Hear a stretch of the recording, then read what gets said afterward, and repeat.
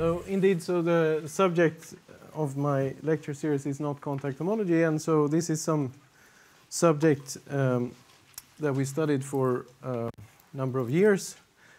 And in some sense, it can be viewed as applications of this symplectic field theory package to knot theory, or more generally to differential topology. So the series will have 3 parts. So today I'm going to give some kind of introduction, defining not contact homology in particular, but starting by talking about the short Legendre contact homology, which is part of this symplectic field theory package, and then try to get to the point where you can actually get the feeling for how you would compute these things more concretely, not just showing that the theory exists, but actually compute it. And then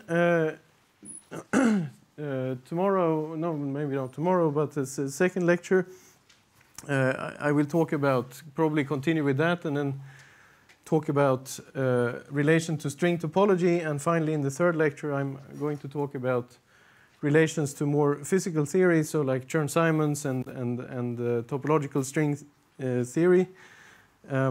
There was kind of more recent developments of the subject over the last few years. So, but anyway, so let me start by giving kind of some introductory remarks about the relation between differential topology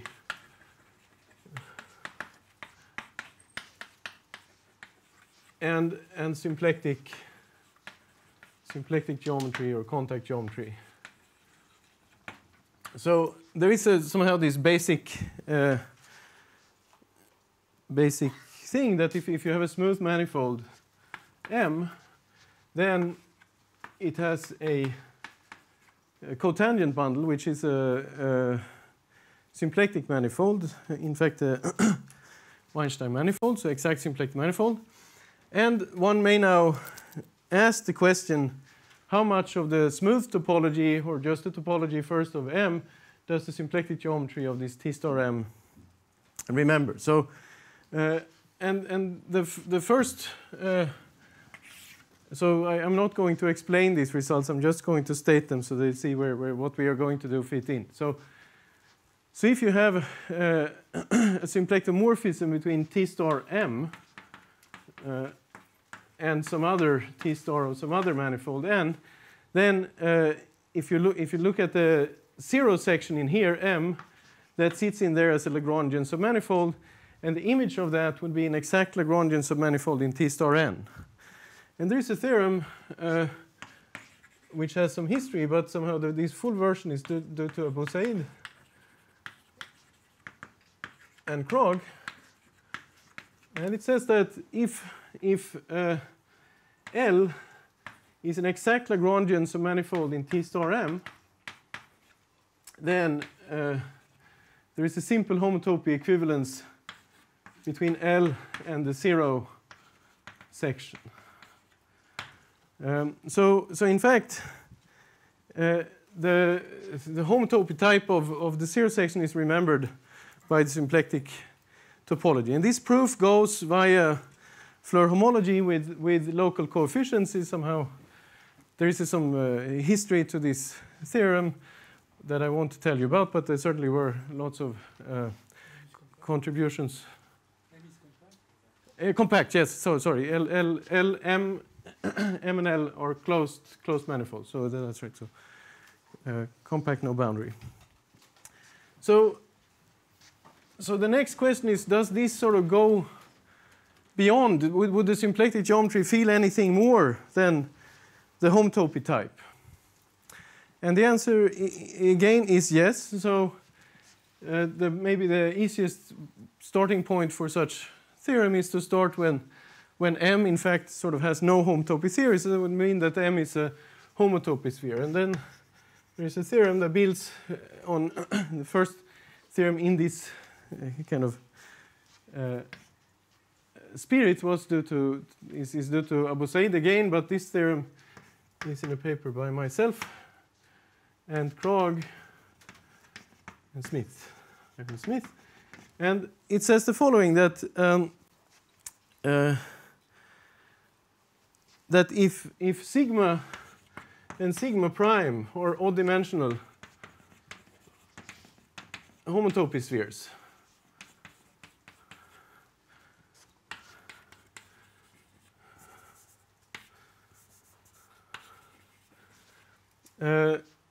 and if the cotangent bundle of sigma is symplectomorphic to the cotangent bundle of sigma prime, then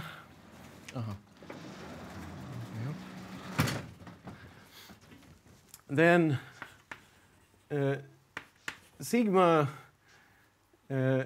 is I don't know, the class of sigma in the class of homotopy spheres there are equal modulo boundary parallelizable sphere. So in this dimension, the 2k minus 1 perhaps. All dimensions are 2k. So when you look at this is some kind of classical differential topology, which I won't talk much about, but if you have a homotopy spheres, they found that they formed this H-cobordism group, and inside there's a subgroup, the boundary parallelizable manifolds, and we know that they are that their cotangent bundle can be equal symplectic manifold only if they're equal modulo these boundary parallelizable ones. So the thank you. Which corresponds to changing the orientation of sigma. So this is sort of not so serious. Okay. Anyway, so this theorem tells you that in fact the symplectic geometry of the cotangent bundle is pretty sensitive, and I would say that the proof that I'm not going to talk about, but goes beyond, Floer theory and SFT and the like. It's kind of different version where you use a moduli space of holomorphic curves, not just as to get some fundamental cycle or something like that, but it's actually a K-theory class of it, or something like that. So basically you're using the moduli space more than you're using things derived from it. So it's somehow a very interesting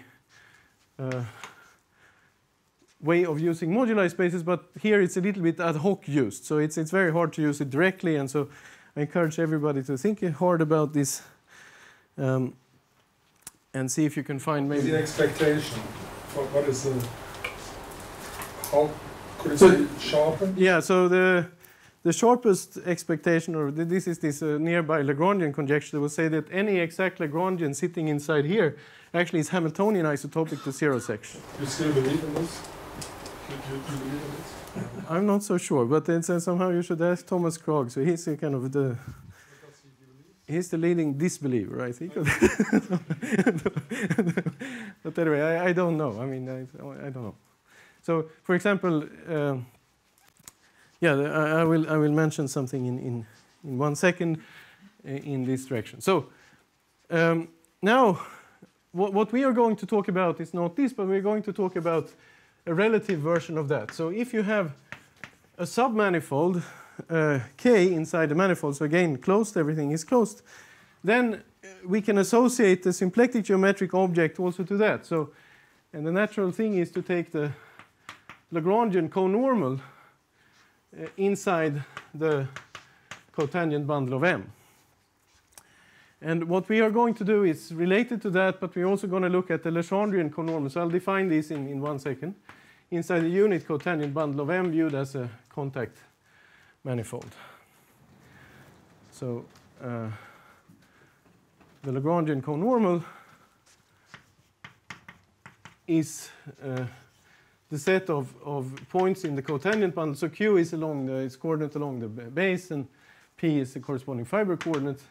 So that Q is in the submanifold, and P, when you restrict it to the tangent space at this Q, is equal 0. So it's somehow exactly the normal vectors of K, but thought of as lying in the fiber direction.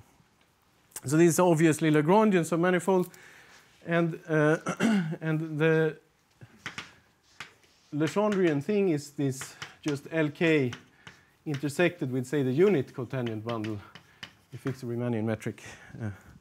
And that's a Legendrian submanifold. And what we are going to do is actually we're going to specialize quite a bit more. So we are going to, for this lecture series, we take K to be a knot in M, which is equal to R3 most of the time, and sometimes perhaps S3. It doesn't make much difference. So we will study a very special case of this. But before we go to this special case and I define the holomorphic curve theories, etc., that we are going to use, it's worth mentioning some results about this stuff and see how well it works with respect to things like this theorem.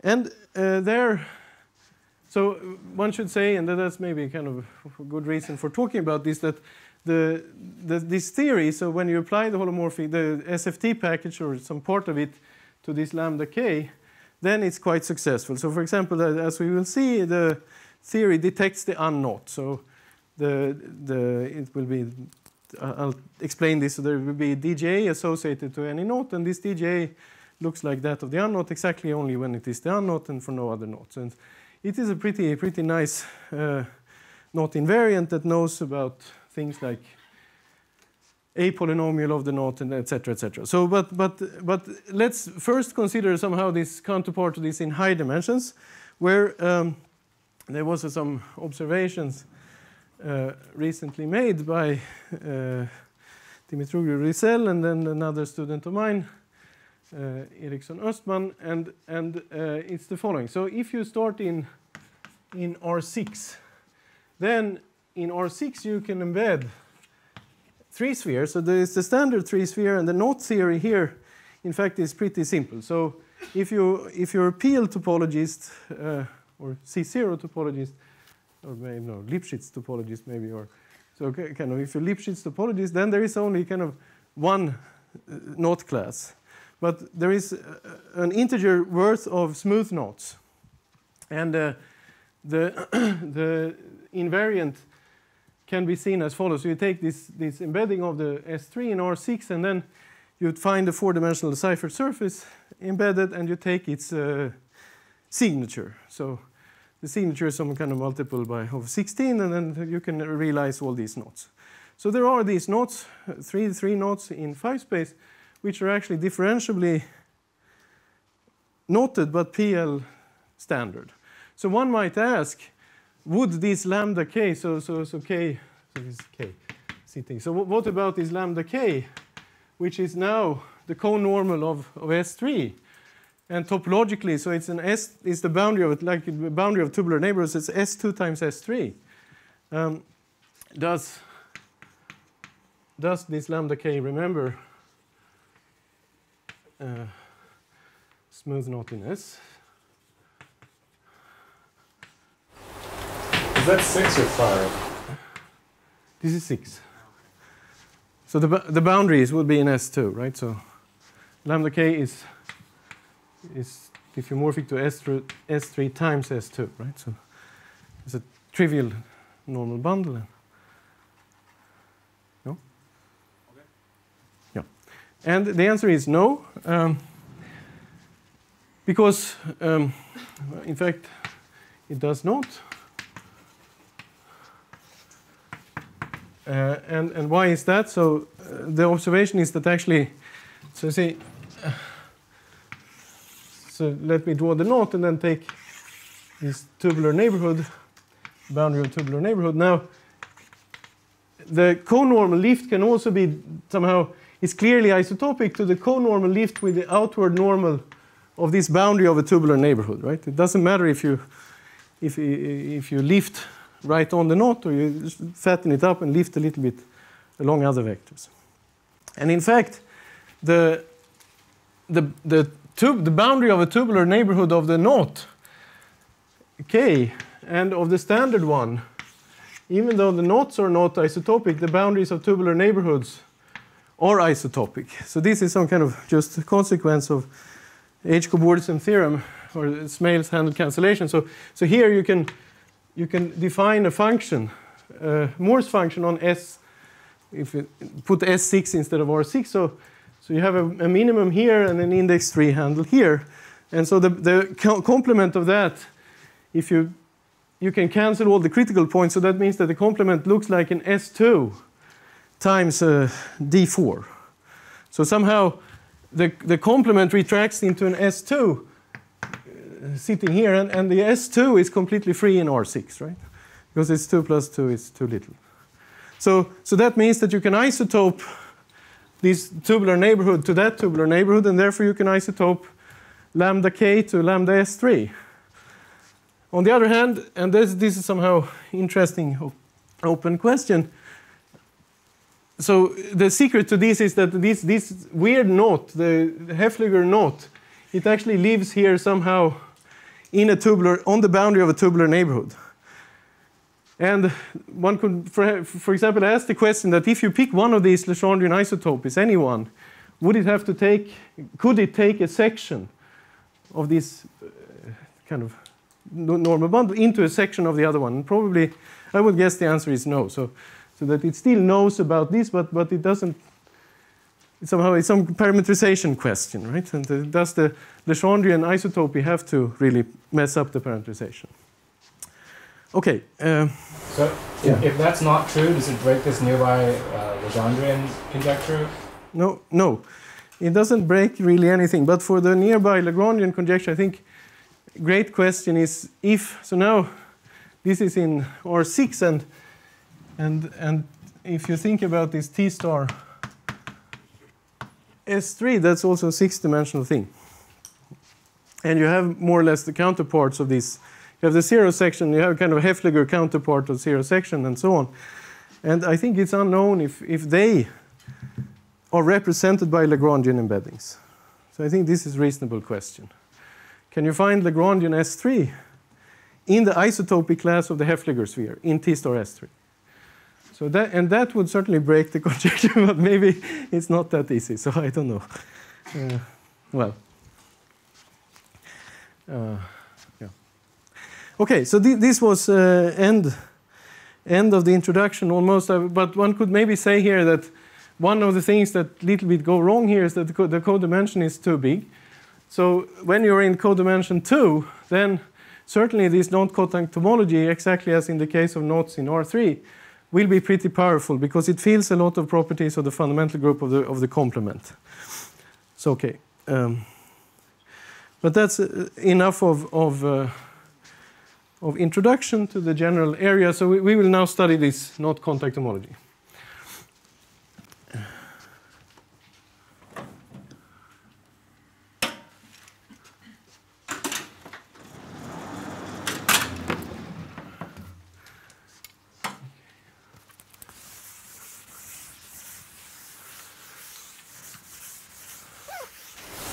So should we think of the fact that lambda k doesn't remember smooth knottiness as a shadow of the fact that there's no PL knottiness? Yeah, I mean it is. So here it is, but so what I suspect is that lambda k, not as a submanifold, but as a parameterized submanifold, as a parameterized Legendrian submanifold, does remember smooth knottiness. That would be my guess. And that's, of course, I don't know how to prove, otherwise I'd give some other talk. But okay, so. You were saying that the smooth knotting is distinguished by the signature of the Seifert surfaces. So if you take those Seifert surfaces and put those in the cotangent bundle, then what? Yeah, so here you wouldn't quite have a Seifert surface, but you would have a surface going. So if you have so here's your S3, and then you have your strange knot. So there you would have a 4-manifold interpolating between the two, and you could take the signature of that. So that would be the counterpart of this Heffliger signature, I think.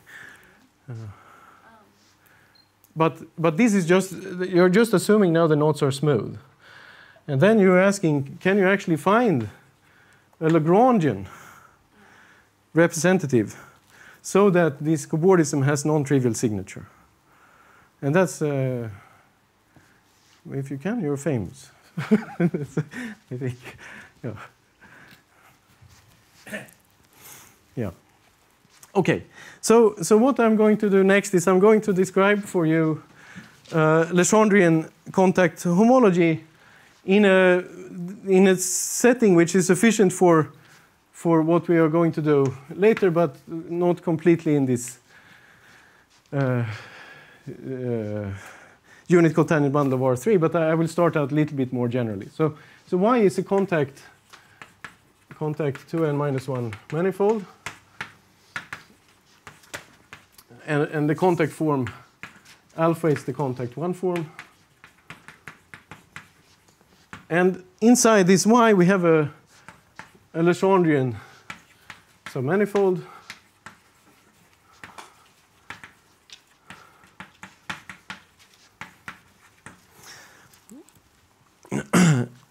And what is this Legendrian DGA? So we'll define Legendrian DGA. Is part of SFT. So if you want to just, before I go into details, what is it? Well, it is the attempt, it is the answer to the following question. You try to do some kind of Floer homology on the path space. So gamma, so here is lambda, and here is lambda, and this is a path gamma taking lambda to itself. And you try to do the Floer homology for the action functional, which sends such path gamma to the action. And then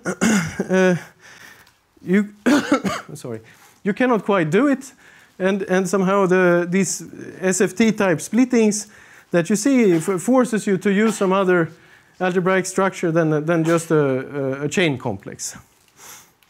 And that's what I'm going to explain. So since this is a lot of kind of technical business going on, so let me be precise. So we will restrict to, so we assume that there are no closed orbits, and in Y, which is the case, right, for the unit cotangent bundle of R3. Maybe not for unit cotangent bundle S3, but anyway. And we will also assume that the first Chern class of the contact plane field is 0, and I think that I will assume that this Y is simply connected. And what else? I'll probably assume that the mass. Huh? I was about to ask whether no contractible closed orbit would be enough, but since it would be, it would be, but I want to somehow to get the things ordered. Maybe it's 0. Okay, what you prefer. Okay, so and then and I will also I'll talk about this Maslow class, but I'll take the Maslow class of lambda to be 0, to have the theory graded. Are these assumptions really necessary, or to make it easier to explain? It's just to make it easier to explain. So they are not necessary, and some of them are slightly serious. So these two things affects the grading. So you'd have to do something about the grading. Right. So this is somehow the serious assumption. And what would happen is I will now define for you an algebra which just generated by chords, and it will be an algebra over some coefficient ring. But if there are orbits, then the Legendrian algebra would be an algebra over the contact homology orbit algebra that I'm not going to talk about. And that orbit algebra certainly does require a lot more of machinery of the nature that's being discussed here about polyfolds or something like that, so abstract perturbations. Whereas this, what we're doing here, we can actually get away without with the classic, with classical perturbation theory. Okay. Thank you. So, right. I'm probably forgetting some more assumption, but it doesn't matter. So what is this thing? So what we are going to do is first we have the Rabe vector field. Probably you already discussed this, right? So this is somehow in the kernel of the alpha and normalizing so it's equal to 1. And so the generators of our algebra will be Rabe chords, so they will be chords with endpoints on lambda. And the algebra itself, so A of lambda will be the following. So it will be an algebra over the group ring of the second homology of y relative lambda generated by Rabe chords. And well, I should say it's so this is a unital algebra generated by Rabe chords, and this algebra is not commutative in any way. So kind of Rabe chord A times Rabe chord B is not Rabe chord B times Rabe chord A. So it's just like that. And this is it's a. The H2Y lambda classes, they commute with the Rabe chords? Yeah, so right now, so for the first verse, I wanted to say this is the kind of simple version. So I will first take them to commute. It's not really necessary. So you can soup this up, and we will do that tomorrow. But for now, I will take the coefficients just to commute with all the Rabe chords. But it's not really necessary. So this could be like some kind of module where you can put these things in between, and they don't necessarily commute. And we'll see geometric reason why you can do such things in a little while. Okay.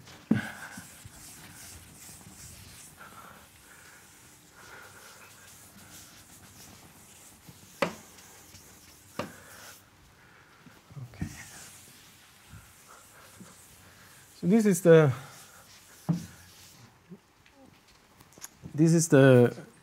so we are defining a DGA, and we just defined the A kind of. So now the G, so the grading.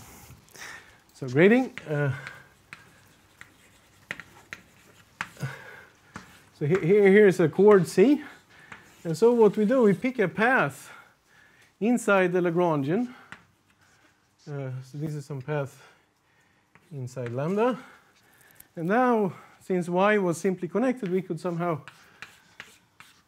extend, we can fill it in with a disk, right? And now, on the boundary of this disk, we have the tangent spaces of lambda giving a field of Lagrangian planes in the contact plane field. And when you have that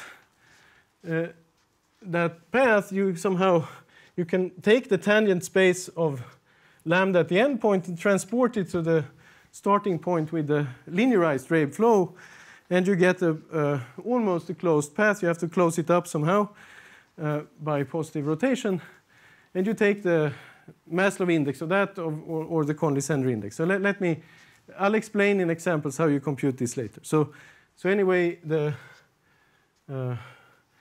grading of C is equal to the Conley-Sender index of this C, which is this Maslov index I was talking about, minus 1. So I'll leave it at this. It's just you have to think about this is somehow related to the homotopy class of these Lagrangian plane fields, and this is what normally enters into grading when you compute these indices. So okay. So we have an idea about the grading at least. And now, what is the differential? This is, of course, the most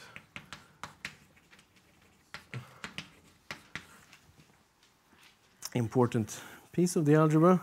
So first we fix an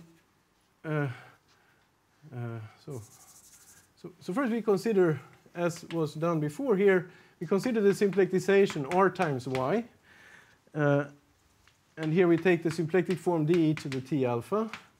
I guess everybody saw this before, and we fix an almost complex structure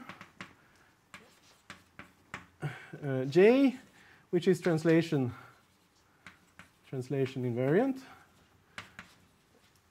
and takes the contact plane field to itself, and somehow this J of the extra t direction is equal to the Rabe direction. So this probably you probably talked about this, right?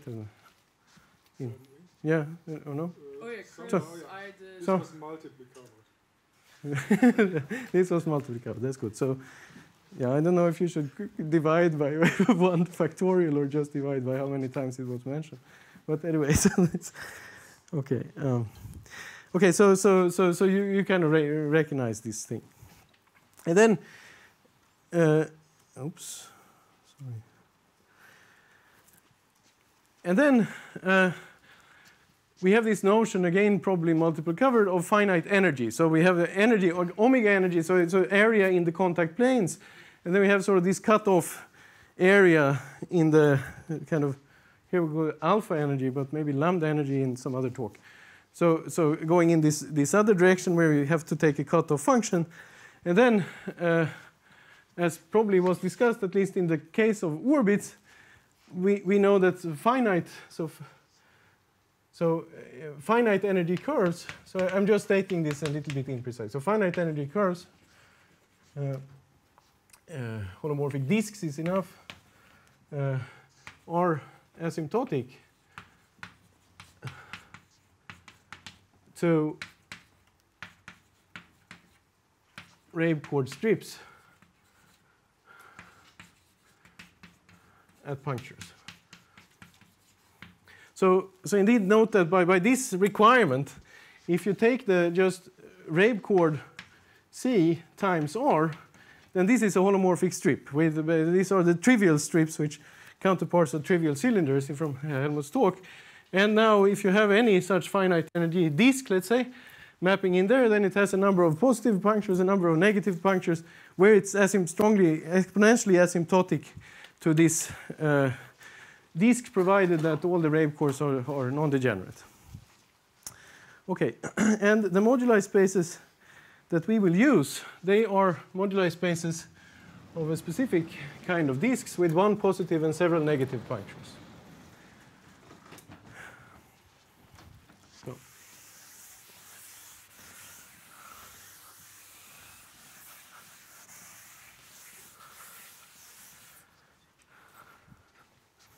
So for a Rabe chord A and a word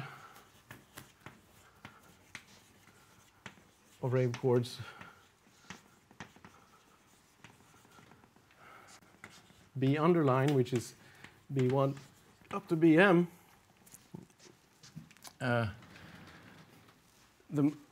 we consider the moduli space M sub A, which is, I'll explain what A is in a minute. A B is the moduli space of holomorphic disks of the following form. So this disk has one positive puncture at A, and it has several negative punctures which appear when you go around the disk as B1, B2, B3, and then finally BM, right? So that's determining this word. And finally, remember that we have these capping disks, so we can somehow take a little disk here, a little disk here, here. We just choose them, it's up there. For each chord, we choose such a disk. So when we fill it in by these capping disks, then this creature, the holomorphic disks and the capping disks, they define a homology class inside H2, right? Relative. So that's what this guy is. So, so this is the moduli space we'll use, and the dimension, the formal dimension of this MA in our case is simply equal to the grading of A minus the grading of B, which is the sum of the gradings of the factors in B. Okay, so the differential that we are going to define is simply defined by counting such things in one-dimensional moduli spaces, so the kind of minimal dimension. Something interesting happens. So, because as you've heard about this R invariant, somehow the minimal dimension of an interesting disk is 1. And so the differential from this algebra to itself, maybe I have lambda, satisfies Leibniz rule and is linear on coefficients. So coefficients just go through. And on generators, it's defined as d of A is the sum over A minus B equals 1, and then number of R families in this moduli space times the word B, and maybe I put here e to the A, so indicating we're in the group ring. Okay. And then, so this is the definition of the differential, and then we have the expected theorems. So d squared is equal to 0, and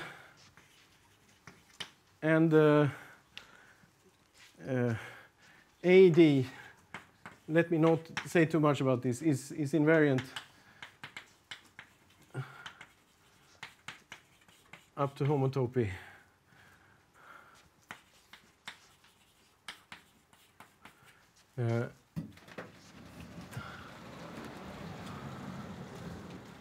Under deformations.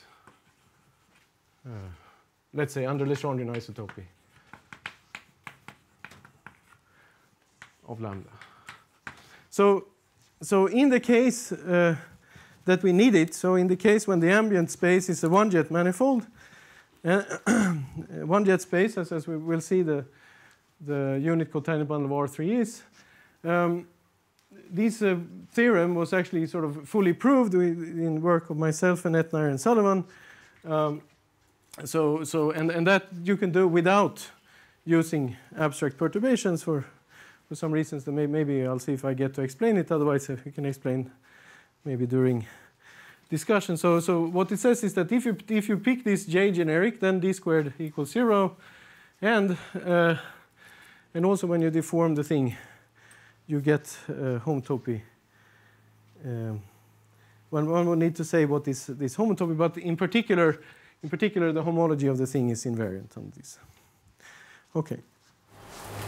Sorry, Tobias. A is the energy. No, A is the algebra. No, in the formula for the differential, you have an e to the a. E to the a here. Yeah, right.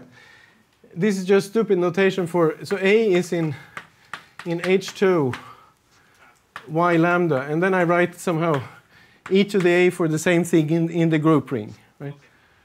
So this is some integer number, and then times this thing, so it lives in the grouping. So it's just, you can think, if you want, you can think about it as just A. This is, okay. Right. Okay, so let's consider the simplest example of this theory that was also the first, somehow, that was discovered. It's called the Chekhov-Villers-Berg algebra of a knot, the Legendrian knot in R3.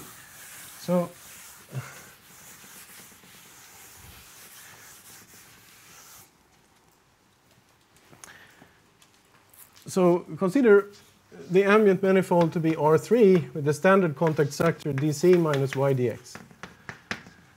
So here, a Legendrian knot is a knot which lies in the kernel of this thing. And so in particular, when you project it, so I should say first that the rave is just here the vertical vector field in the z direction. So when you project the Legendrian knot into xy space, then it projects to some, if you take it generic, it has double points, and it bounds 0 area.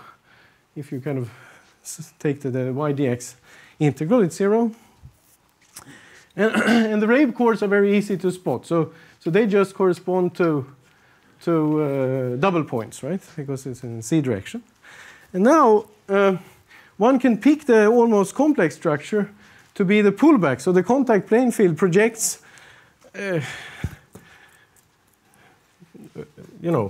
onto this plane so that there's nothing.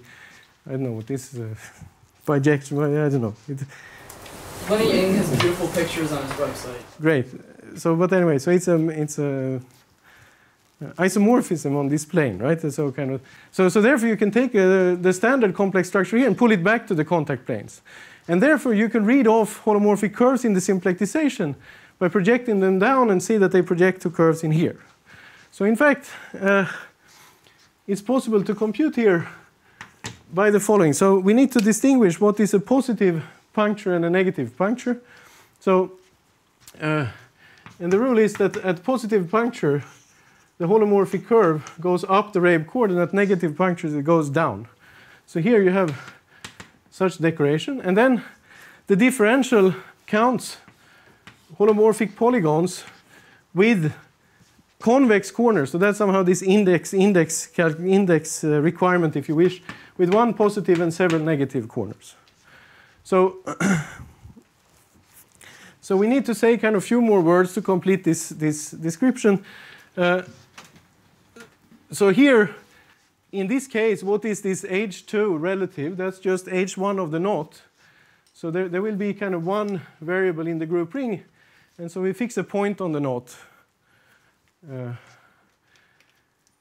And what more? So the other thing is the signs. So here, signs is the following. So remember that these chords, they have a grading, right? So they kind of, and in this case, I should say what the grading is. So the grading is the following. You start at the top. You go along the knot. So I assume the knot has Maslow index here. You go along the knot. You end up here, and you close it up with a positive rotation. So the grading of A is the twice, so that's the Maslow, times the rotation number of the positive close-up.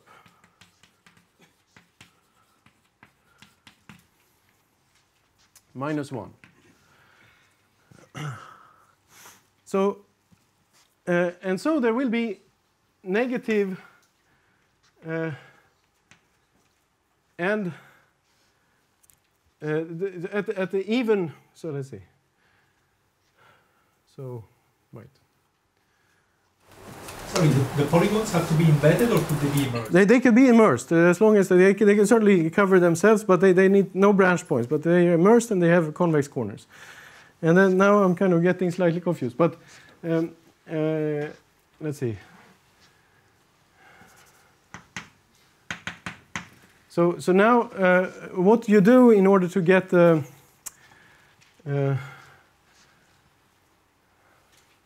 which side? So I'm sorry. So somehow I'm sorry. I should have drawn a better picture. So you shade. So I'm going to explain signs. Right. So you shade at each even index crossing. You shade somehow the if you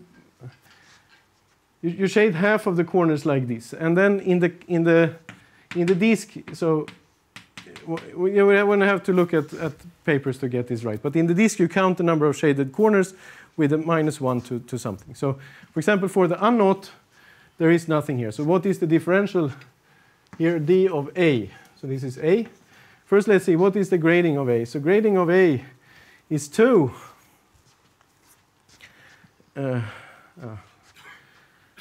It rotates once, right? When you do it. So it's 2 minus 1, so that's 1. And there are 2 disks, 2 rigid disks, this one and that one. And one of them does not pass through this chosen base point, so that's a 1. And the other one, there are no shaded corners because there are no even corners at all. And the other one does pass through this base point, which means that we kind of view it as going once around the knot. So it is 1 plus, I know what to call it, maybe mu, which is the homology class of the knot, right? So you see somehow that the DGA of this unknot is sometimes, I mean, most often it's acyclic actually. But if you take mu equals -1, then it is not acyclic, so it has something. So that's a.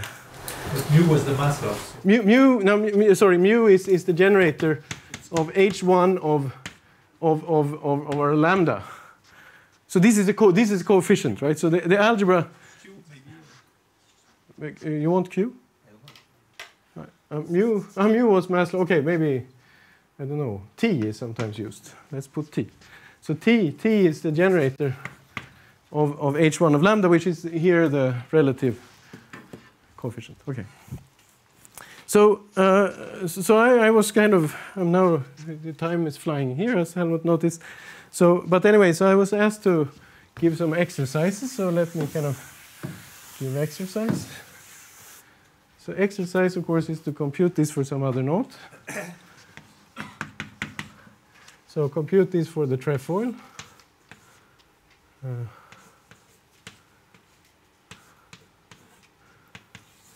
If I can draw it correctly, I'm not sure. I think that's correct. So compute. Is something wrong? Yeah, wrong. Is topological driven? Sorry. Yeah. This should go down, right? Down. Under, over. We've done our first homework. I don't know. Like that, right? I think that looks better.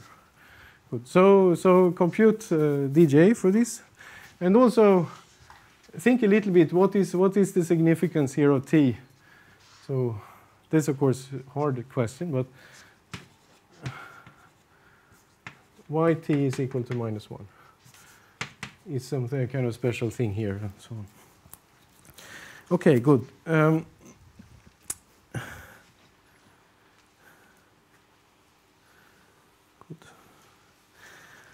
So the next step, so we see that this theory is actually very computable in the simple case that we are in R3 or maybe the surface times R or something like that, we can compute this thing.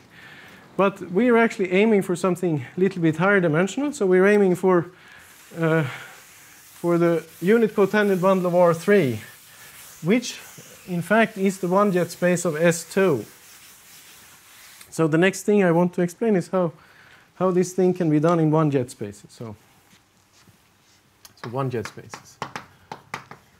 Oops. So if you have a manifold M, then the one-jet space of M is just a cotangent bundle, thought of as a differential of the function times R, which is the function value. And on here there is a nice contact structure, which is dc minus the action form PdQ. And pretty much as in the case of the plane, where this is actually kind of special case when we take this M to be R, and this is one jet space of T of R. So we can also here use, we can find, pull back the almost complex structure from an almost complex structure on T star M. So in other words, we take an almost complex structure on T star M, the contact planes maps again isomorphically onto the tangent planes of T star M, and we pull it back to the contact planes and extend it in the usual way in the other direction. And then we have a similar description of the holomorphic curve. So again, holomorphic disks.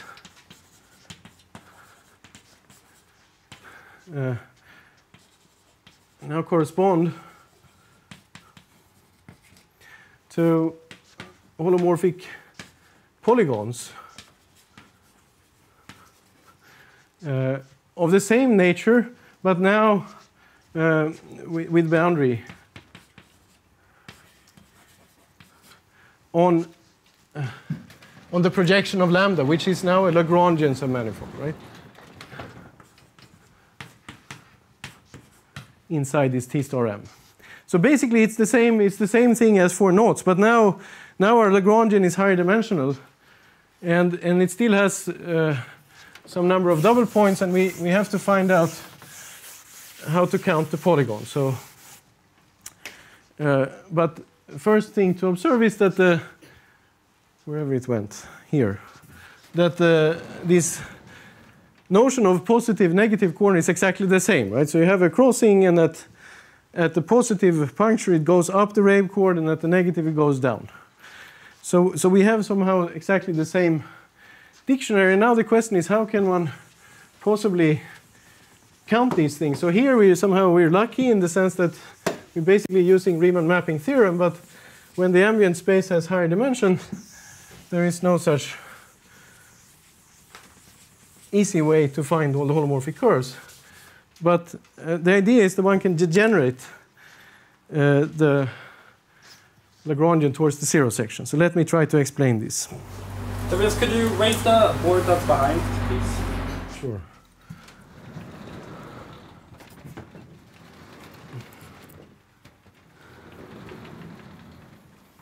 So now we have some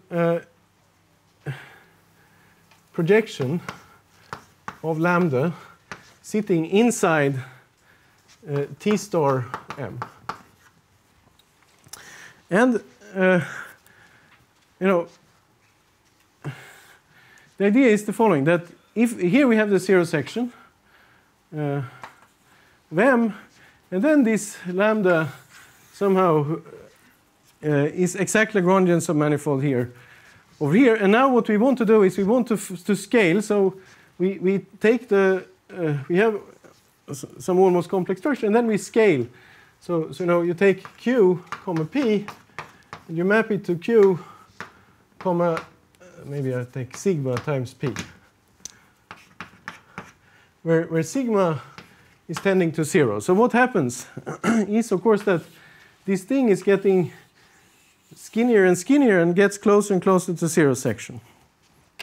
And then one can prove that the holomorphic curves, so the basic case of this is very old, and due to Fleur, that the holomorphic curves, when you have a graphical one, they correspond indeed to gradient flow lines of the function difference that this graphical thing defines, right?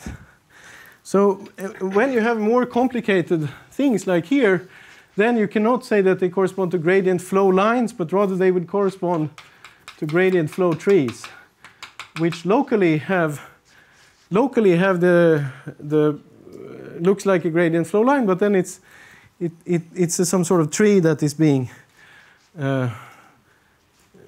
drawn. So let me try to explain what those are. So I'm probably not going to finish that explanation today, but anyway I can start.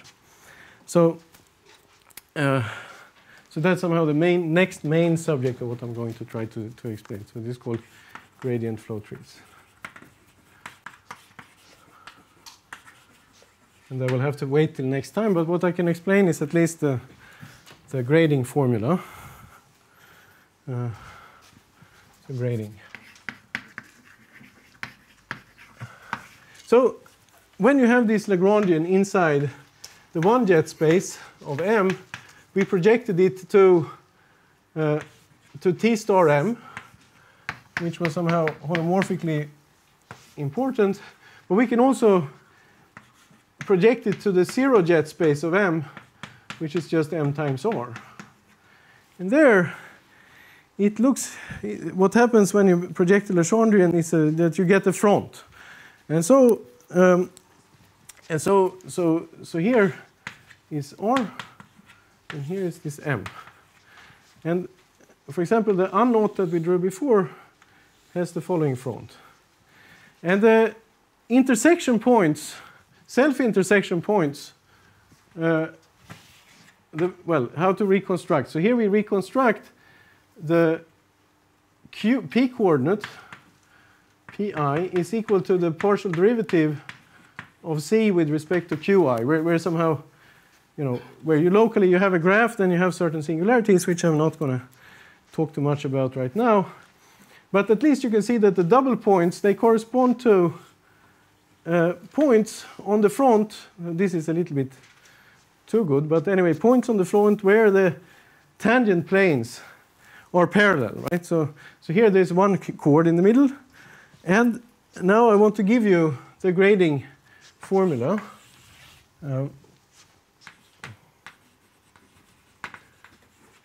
So the grading of such a wave chord A is equal to, I should say one more thing, that the singularities of this front, they are not so hard to describe in low codimension. The highest strata of the singularities are so-called cusp edges. So they look like that. It's a semi-cubical cusp, so C squared is equal to x cubed is the local thing here, and then you just multiply it by r in the other direction. And those are all the singularities in codimension 1. So if I pick a path from top to bottom, then I will hit only these type singularities, no kind of this codimension 2 anything I don't have to describe. And the grading of A is the number of down cusps. So that means that I go down the cusp in the z direction, minus the number of up cusps. Is it the opposite way with the arrows? It's the opposite way with the arrows. So I go up in the z direction, plus the Morse index. So the Morse index here is I have a critical, if I take the difference, the top minus the bottom, I have a critical point of some function, and the degeneracy condition is that this is a Morse function. I take the number of negative eigenvalues of the Hessian, and then I subtract 1. So for the unknot here in the picture, you see I start here, I go down one cusp, that's 1, and I have 1 for the Morse index, that's 2. And so then I subtract 1, I get my 1 back. Okay, so then we can expand. I will stop at this, but we can expand. You can now do next exercise without any kind of calculation. So you can compute the higher, so the higher dimensional unknot is this thing, which is a, now here this is an, oops. Here you have n dimensions, right? x1 up to xn. And this is z. This is the front, so this is an Sn minus 1 cuspidal edge. And so compute. And so here you can just compute, because you don't have to know anything about trees or anything at all. So you can compute the dj very easily. Okay, so I will stop at this and continue on Wednesday, and then I will continue first with the trees and then somehow try to cover more material. Thank you.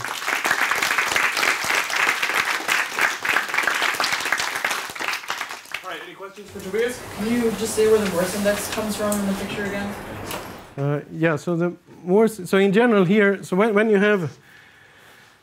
you're at the point in the base where you have the two parallel tangent planes, if you look at the function which is the difference of the upper graph and the lower graph, then you have a function which has a critical point at that point, and that's a Morse critical point, and you can take the Morse index of that with the positive function difference, so the top of the ray minus the, yeah. And I think the rightmost double point should probably change that example, just the exercise. What is this? That exercise, the trefoil. The trefoil. The rightmost is wrong. Thank you. Yeah, you should go down when you go positive. Thank you. Yes. Sorry. It's somehow some convention that needs to be the same at both ends. But okay. Any other questions? So, like your theory, it's you have a how to say it, sort of a hypercircus in M cross R, and then you tell me something about it. What if I took that whole thing and I just multiplied it by a trivial factor? Yeah. I go up a dimension by taking that hypercircus as 1. Mm-hmm. So how does the theory change? Is it the same theory, or is it? Yeah. So if you multiply it by S1, then the theory changes. It's actually one of my next exercises I want to give. But indeed the theory changes. So basically over this S1 you have when you just multiply, you get the front with very degenerate things. So you have kind of these S1 families, right? So you have to perturb it away. So you get one something sitting over the minimum, something sitting over the maximum. Over the minimum, you have exactly a copy of what you had before. And over the maximum, you get, so here somehow, I have a sort of a generator A hat, corresponding generator A here. And when I want to compute this dA hat, then I get, let's say, gamma of dA. So what is this dA? dA is equal to some sum of monomials, b1, b2, up to bm. And the gamma of a monomial up to sign. So let me forget about signs. So it's doing the following. So it's b1 hat, b2, bm, plus b1, b2 hat, b3, bm, plus, and then so it goes. So I just move the hat once. So it's like some kind of homotopy operator, if you wish. So that's what it does when you multiply by S1. And when you multiply by R, you kind of have to choose whether you want to live here or you want to live here. So it's not so clear. You have to say what you do at infinity. Okay. All right, how about we thank Tobias again?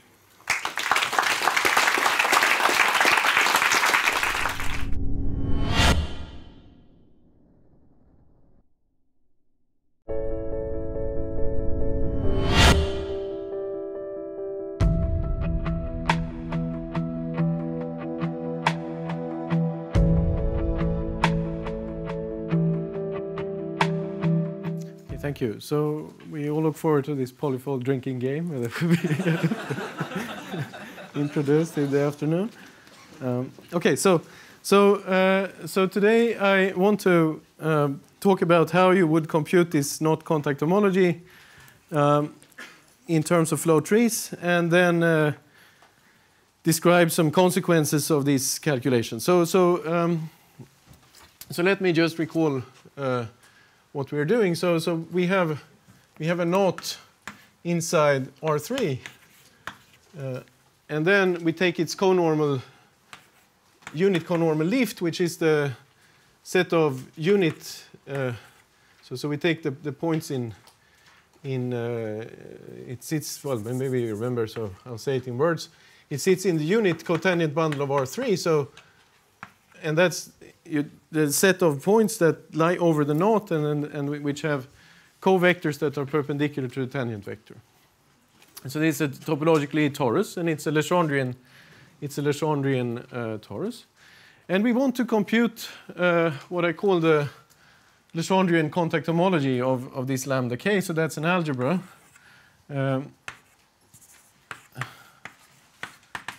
over the group ring of the second homology. So I'll tell you, well, maybe I'll write it up first like this.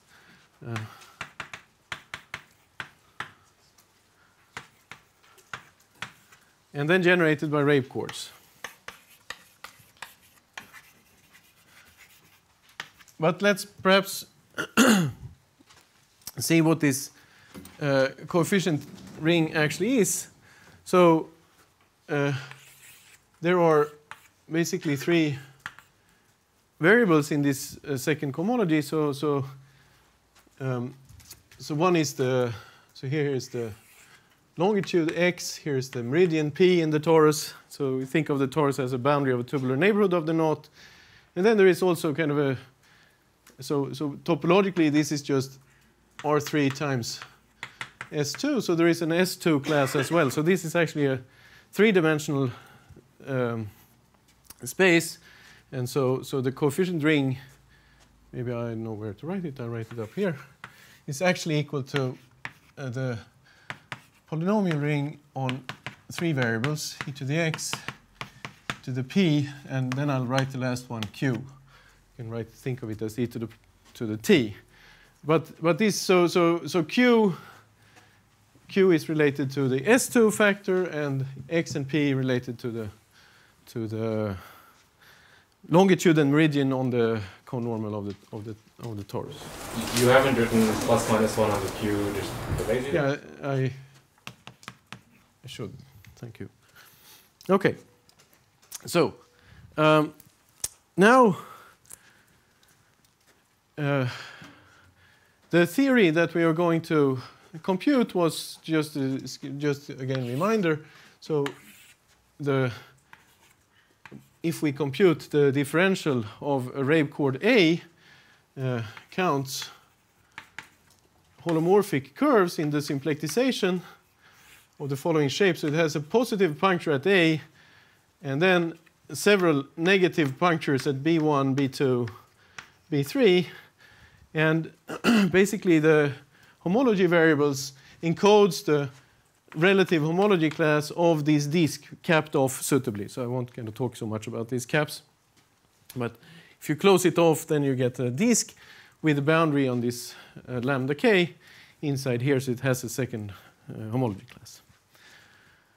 Right. So and basically, so this is a holomorphic disk with punctures, one positive, several negatives. And so basically the first goal today is to tell you how one could actually count in this setup such disks. So the first observation is that this unit cotangent bundle in fact is contactomorphic to the one-jet space of S2. So the map is just, if you take, say, x in the base here, y in the fiber, so y is the unit vector at x, then you map it just to y in the first, and then take the component of x, which is perpendicular to y, and last you take this x dot y. So this is now sort of q, p, and z. So this is contactomorphism. So in fact we can compute this by calculating homology, Legendre contact homology in one-jet space of a surface. And so let's kind of study this a little bit. So the idea was to use flow trees, and let me now try to describe what they actually are. So if we're given, so this just, this is T star S2 times R.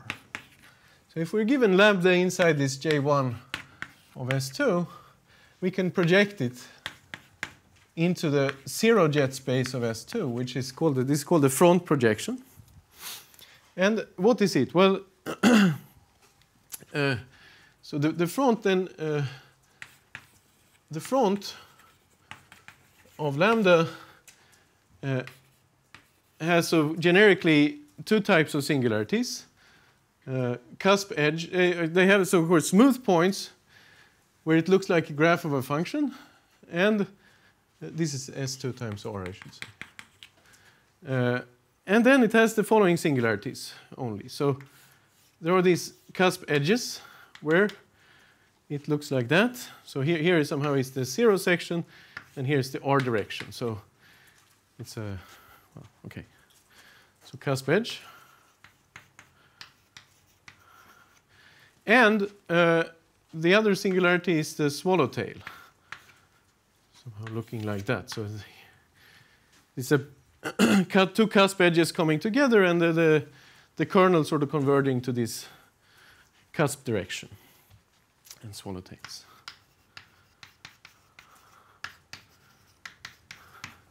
So in other words, if you have a Legendrian, then you can draw it in three-dimensional world, so kind of in S2 times R, you would draw some multigraph, and that determines for you the Legendrian. So again, remember that locally, maybe I'll go on here. So locally here is the zero section, and here somehow is your pi of f.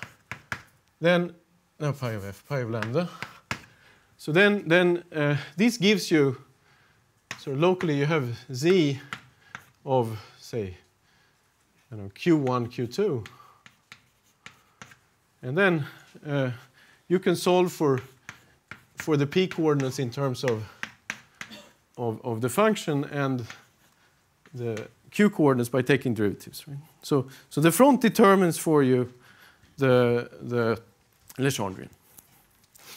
Okay, so but in particular, if you're at this, in general, of course, you may have more than one such sheet,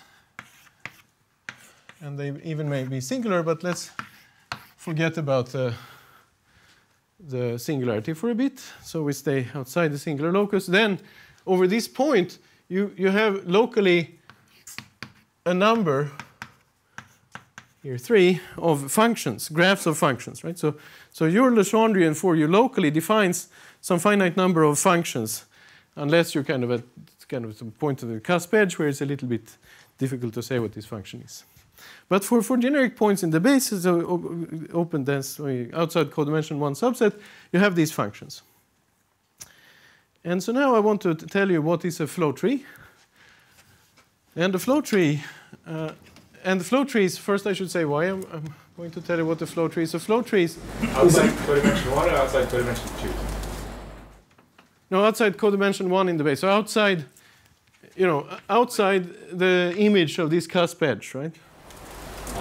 The cusp edge cusp edge is one-dimensional, right? So, yeah. So once you're outside there, you really have sheets. And when you're at the cusp edge, you have a couple of sheets and then this bent thing. Below a crossing is just totally okay. That's fine. That doesn't matter if they cross. Just I need these functions.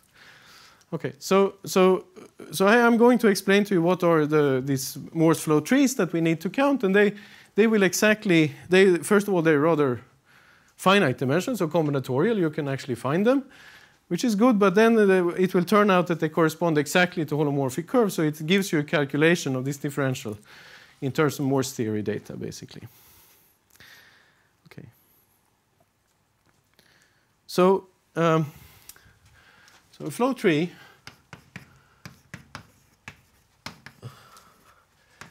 is a map,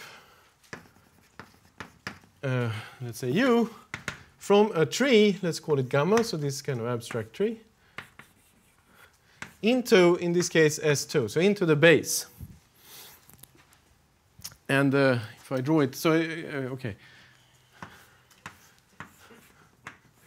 And we require that along each edge, the flow tree, the image of the tree agrees with, so we fix also Riemannian metric on this S2, so we can talk about gradients.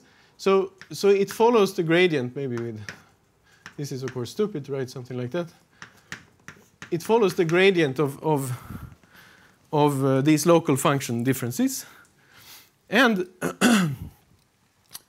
so you sort of have pieces of gradient segments.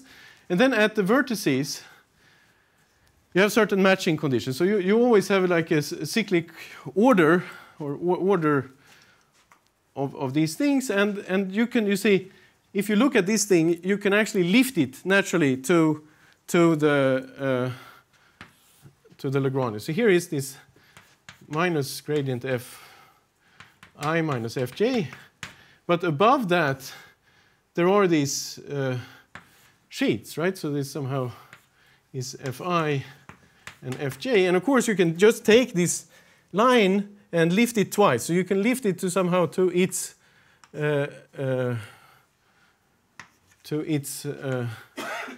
the sheet where it belongs, right? So this kind of, you just lift it straight up, and there is a kind of orientation rule which I'm not going to bother you with, but it's supposed to look like holomorphic curves. So on the one of them, I think you always orient by minus this gradient. Where I'm a little slow. Can you put some more axes on that picture? I could. So here, so this thing here lives in the base. So this sits in S2, and over S2, so somehow I have to draw many more axes. So this is a big axis containing the fiber. I don't know. The fibers of T star S2 and R, actually. I can think of it as, I lift all the way to the Legendrian, right? So the Legendrian lies, so this is a sheet of the Legendrian, this is another sheet. So it's somehow just, here projects down, and I sort of lift them up, and as long as I'm outside the singularity locus, I'm fine. So, and I haven't sort of told you about this singularity. I'm not quite there yet. But let me draw in one-dimensional example. It would be kind of maybe illustrate something. Right, so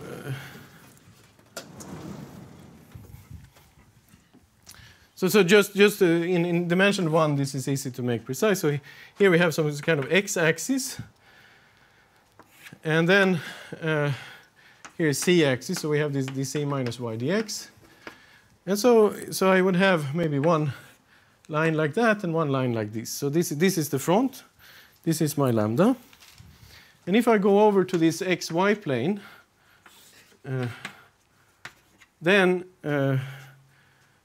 maybe it's better to do that.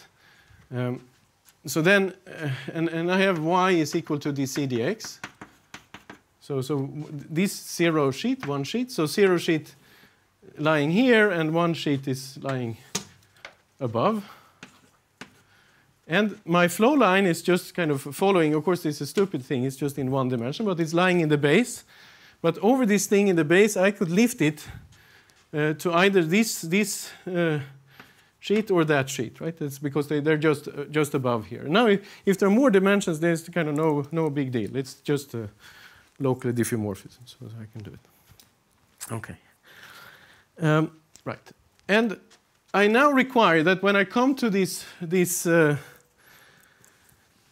vertices, I want the lift to match, right? So somehow, if I look, so now I'm drawing one of these sheets into which I lift.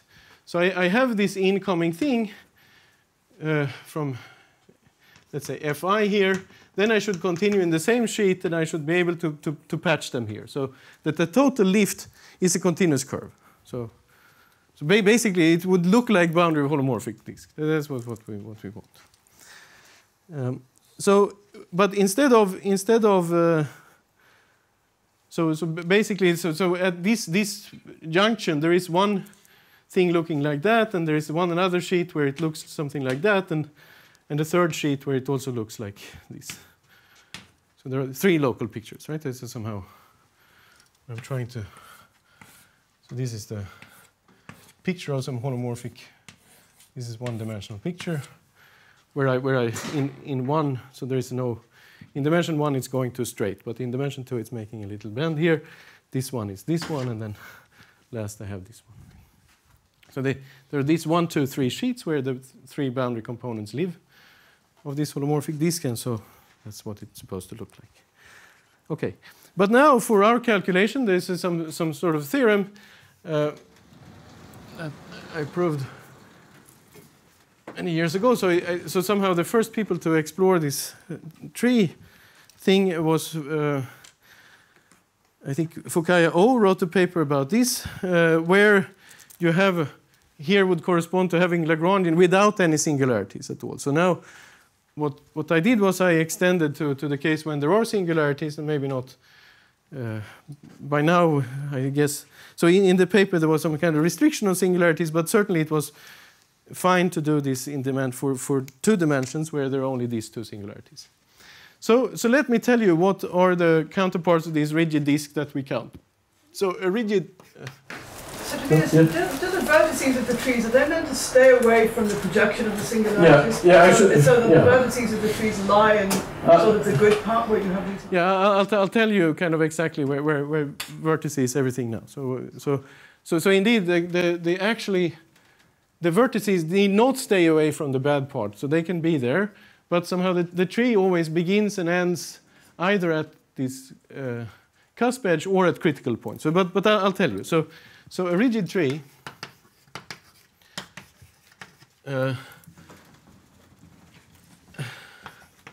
has only the following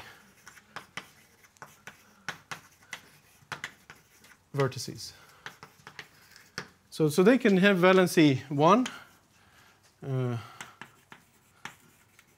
and there it could be a Rabe chord in some sense. So somehow, if I don't know how to draw, but I'll draw like this. So here you see this is a front picture. Here you see a kind of a critical point. So this would be a Rabe chord where you have a critical point, and a flow line can certainly start there, just like in Morse theory. So this is sort of a Morse vertex, Morse critical point, or maybe I should say critical. And it can be of 2 flavors, just like before. So when you orient this flow tree, you see either you go up the Rabe chord or down the Rabe chord. Up the Rabe chord is positive puncture, down the Rabe chord is negative puncture, just like for the holomorphic curves. And we look at flow trees with only one positive puncture. So they have critical vertices, and then there is another type of vertex where the tree just goes right into the cusp edge. So that's an end. So you see, of course, you could have like a flow line coming this way, and then it's a positive function difference just shrinking to 0 at this. So it can go there, right? So I should draw one more picture here to make you. So these pictures live in S2 or do they live in the front? This lives in S2, and this is somehow a picture of the front over where this S2 picture is. And if I draw the picture in this other XY thing, then this is just some kind of holomorphic disk like this, and this is a holomorphic disk like that. Sorry, that vertex is still one valent. This is one valent, yeah. And then I have some two valent vertices. So again, I have two valent critical points. So that's just in some sense a little bit special case of this, but that's when I want to have, for example, a positive puncture at a minimum. So then I would try to flow out of this minimum, but I cannot. It's just constant flow, right? It doesn't flow out. But if I have some other sheet in between here, then what I can do is I can take this thing and I can split it, and then the things flow in different directions. So that looks like that. So it's a sort of degenerate version of some combination of vertices, but it needs to be included. It happens only if this guy is a max or a minimum. Can you label the lines and the sheets on these pictures? Yeah. Here? Sorry. Yes. Okay, sorry. Each thing into a flow tree should have two numbers attached. Maybe the two. Yeah. So right. So here. So I'm going now. So here it goes between flow line 2 and 1, and here it goes between flow line 2. 1 and 0. This guy is between 1 and 0. And this one, and maybe it's then between, okay, 1 and 2, right? So this is this flow line, and this is this flow line. But what's happening to this thing? You've got a Rabe chord, right, which is going at this, which is an isolated thing in between 1 and 0, and then you're flowing. So when you flow, what do you flow? I flow with these. It's a holomorphic disk. Yeah, it is. So in this picture, it sort of looks like something like this. That you just pass by this. In the very flat thing, you just pass by this. So you see, the flow line that just goes, so if I draw it, so in the limit it will be extremely flat. So the flow line that just goes passing by, that would be this one that just continues, but it can decide to swap sheets here, right? So that's kind of how one should view it here. But what is this limit you're taking? I haven't taken the limit yet, but what I'm doing is I'm scaling the fibers down. So so I have a Legendrian sitting somewhere, and I just scale the fiber so that it's coming closer and closer and closer to zero section. And for sufficiently small, when it's sufficiently close, there will be one correspondence between trees and disks. So that's, in dimension 1, there's always, but in higher dimensions, it's not. Okay, so this is the easy two-valent, and then there is the difficult two-valent, which is called the switch. So the switch is a flow line. So here's the cusp edge. I'll call it sigma. It's a flow line between, and I should again label. So I label this sheet with a. So this is in the bottom, but maybe I'll draw it here.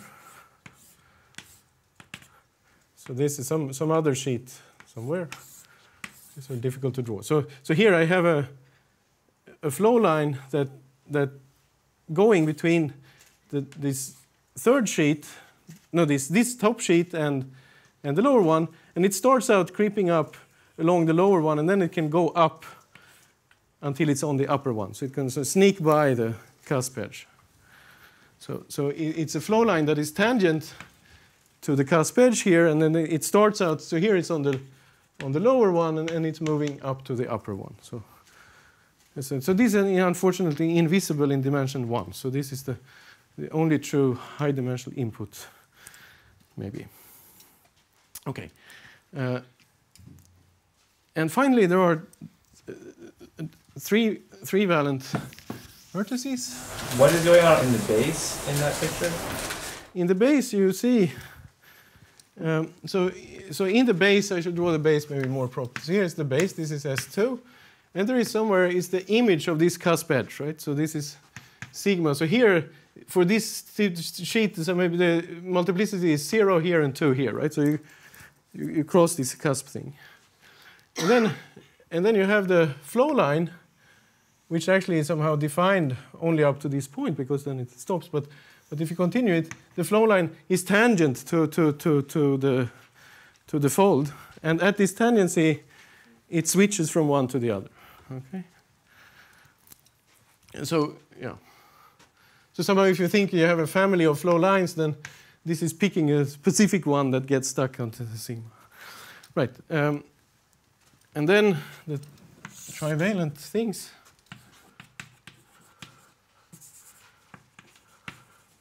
So they're a little bit easier. First, there is something I call Y0, where they're just, so that was the one that I drew up there. So just 3 smooth sheets, and then the flow comes in between 2 and decides to split into 2.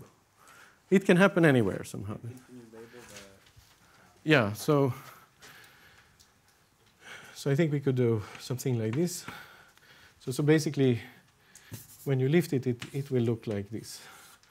So this is on sheet 0, this is on sheet 2, and this is on sheet 1. So it's like that. And there is a similar one which I call Y1, which involves also the cusp edge, and that somehow the picture is the same, but here is the sigma, and it splits and right over the cusp edge. So this is Y13. And the picture indeed is the following in terms of fronts, that they have a flow line that comes in and then decides to split into 2 flow lines between the 2 newborn sheets. So it splits, and there are sort of 2 ways to go there. This Y1 vertex. Okay.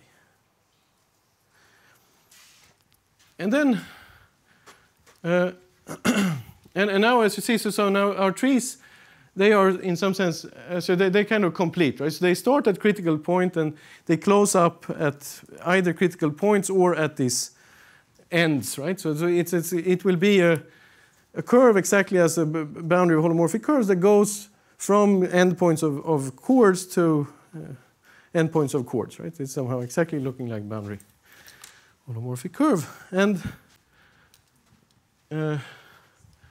the main theorem and reason for saying this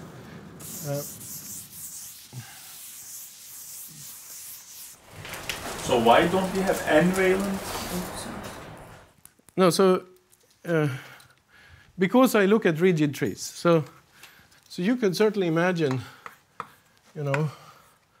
something like this happening, but that would be in 1 parameter family. But when I look at for generic data, which is somehow all I care about, they will have only maximally trivalent vertices. And if you would look at 5 parameter families, then you would have to look at some deeper tangencies, etc., etc. So this is the calculation for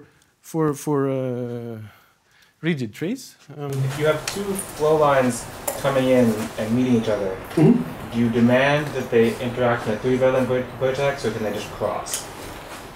They could cross. That's fine. That's also it's a map, right? Locally looking like, so they can cross. Yeah, it certainly. Yeah.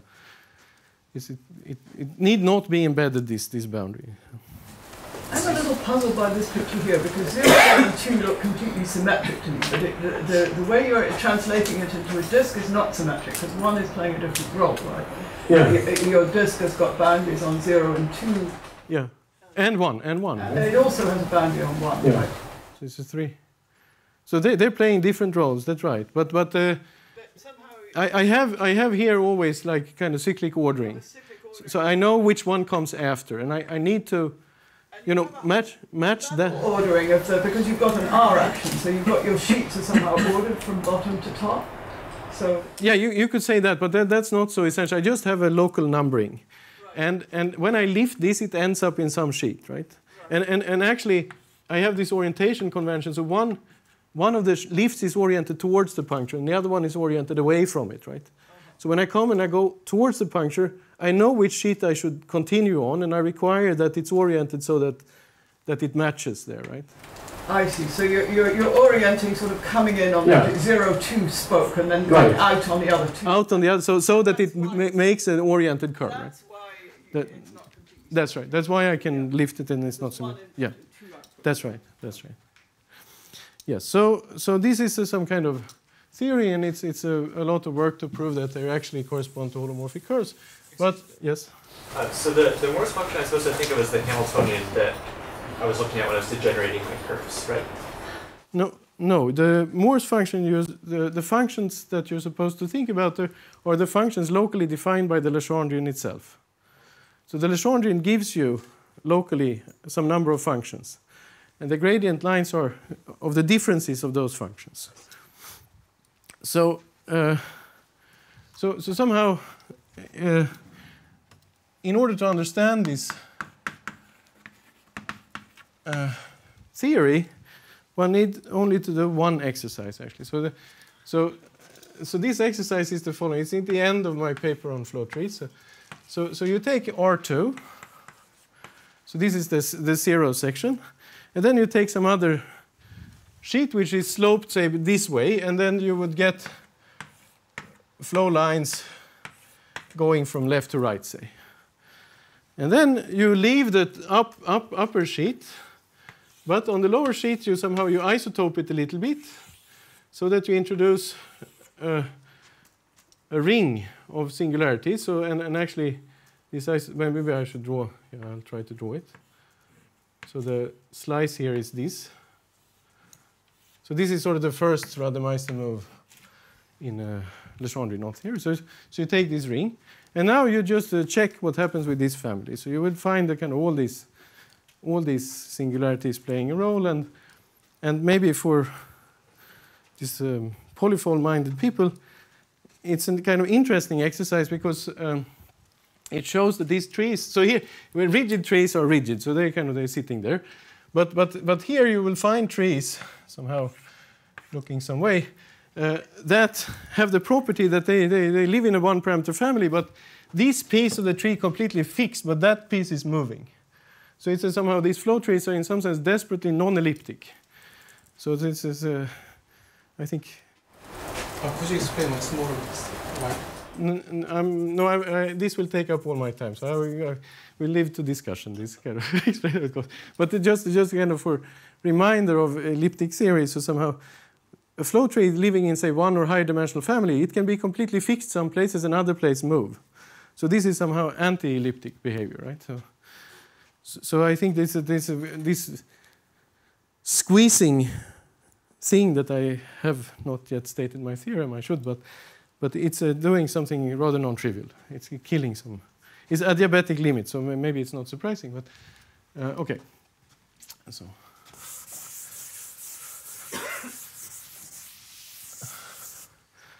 the main theorem in this business then is that so the Legendrian DGA differential can be, so the theorem is actually stronger, but let me just state it like this now. So can be computed by counting flow trees instead of disks. So we'll need actually one small extension of this, well, maybe not so small, but one extension of this theory, which is the following. So you just never have to speak about the swallowtails? What was that? You never have to mention the swallowtail? No, that's right. So, and the reason, I mean, of course, when you try to calculate, they will play some role. But the reason is basically this, that the trees that we're looking at, the disk we're looking at, they're rigid. And they have one-dimensional boundary. And this guy has codimension too. So they should never pass this point, and indeed they don't. But of course, when you try to calculate, they would play some role. So this is some kind of extension of this, which we will use. So now imagine that you have your some Legendrian inside this J1 of S2. So this will be actually the conormal lift of the unknot in our case.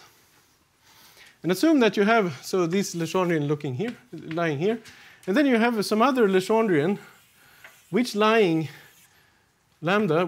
in a small neighborhood of this lambda 0, right? So lambda 0 has a neighborhood which looks like the one-jet space of lambda 0. This is a kind of tubular neighborhood in this business. So we take lambda inside the one-jet space of lambda 0 inside one-jet space of S2. And now we're interested in counting disks on lambda. And then what we do again, we take lambda and we do this pinching thing, which allows me to kind of relate disks and trees. And now so I'm stating this kind of very slopily, but the theorem is that what you should look for is you should look at disks on lambda 0 with flow trees growing out on the boundary. So basically you can have a big disk, so let me draw. So you can have sort of a big disk, and somewhere in this narrow region grows out these narrow pieces of the holomorphic disk. Like that. So basically, if you pretend that you know everything for some reason about holomorphic disks on lambda 0, and you know the flow trees between lambda and lambda 0, then you know all the holomorphic disks you need for lambda as well. So, and the theorem says that in order to count the disks on lambda, then you can count instead what I call naturally quantum flow trees. They appear in many other guises called cascades and whatnot. So it's okay. Right. So now let us actually try to apply this machinery to calculate the knot contact homology of the unknot. So the plan, I should say, what the plan is actually to calculate the knot contact homology for the unknot, and then it will actually be quite easy to calculate for any knot. So what's the strategy? So strategy is as follows. Yes? So in the theorem, is something that's allowed to have two disks on lambda not connected by a flow tree? Or are no. So because we have just one positive puncture. So such a guy would have to have two positive punctures in this case. But in general, if you count everything, then, I mean, if you look at all arbitrary holomorphic curves, such things would happen. But here it won't. So it's much easier. In some sense, the action can only flow down. It can never. Oh, yeah. Okay, thanks. Right. So so the plan for calculation is as follows. So we take the unknot, and that defines, that gives us this conormal of the unknot, which is a torus. And now if you take any other knot, you can braid it around the unknot. So this is kind of k. And that gives you this lambda k. But then, in fact, if you think about it, this lambda k sits now inside some one-jet small neighborhood of lambda u. So in order to calculate the thing, we need to understand all the holomorphic disks on lambda u, and then all the trees between lambda k and lambda u. And this is actually kind of one can do. And let's start with lambda u. So first we need to draw the thing. And we take this. I don't know. We take the u to be just exactly like round circle in the x1, x2 plane. And so we are trying to draw its front. So remember what was somehow this here is a 0, strangely. But anyway, so what was this the last coordinate? So that was somehow C over in one jet space of S2, or 0 jet space of S2. That was C was equal to position dot covector. So somehow now we have in the conormal, we need to understand what's happening to this little circle of covectors, and then somehow we would be done. So I'm going to draw it for you. It's very easy. So here is the S2. This is the 0 section. And I will draw the R-axis to be just like, starting at the origin going to infinity. So the lift of this circle, so here, when I'm here, the y dot, the position vector, is positive. So I would, and over at the poles, it is 0. So I would get some kind of circle like this. Right? So somehow it's the circle that I see, and here the function is positive, and here it is negative. So that's it. But now we have symmetry, so we can just swing it around. So the actual lift, the front of the conormal lift, is this strange torus, mapped with two singularities, which looks like cones over the poles. And where are the Rabe chords? Well, the Rabe chords, so this is not, unfortunately a little bit non-generic, so I will perturb it in a second. But the chords first, they come in an S1 family, right? So over the equator. There's a whole S1 family of chords, which corresponds to actually binormal geodesics in here. So one should have said, but I didn't. So anyway, you have these chords. And if you perturb it a little bit, so you can make it short on one side, you get the chord C, and long on the other side. And then remember this grading formula we had, and the grading formula says that the grading of C is 1, and the grading of E is 2. So in order to calculate the differential, we only have to care about what happens to C. And you see that it's pretty clear what happens, right? We have two flow lines going out from C. One goes up towards the pole, and one goes down towards the pole.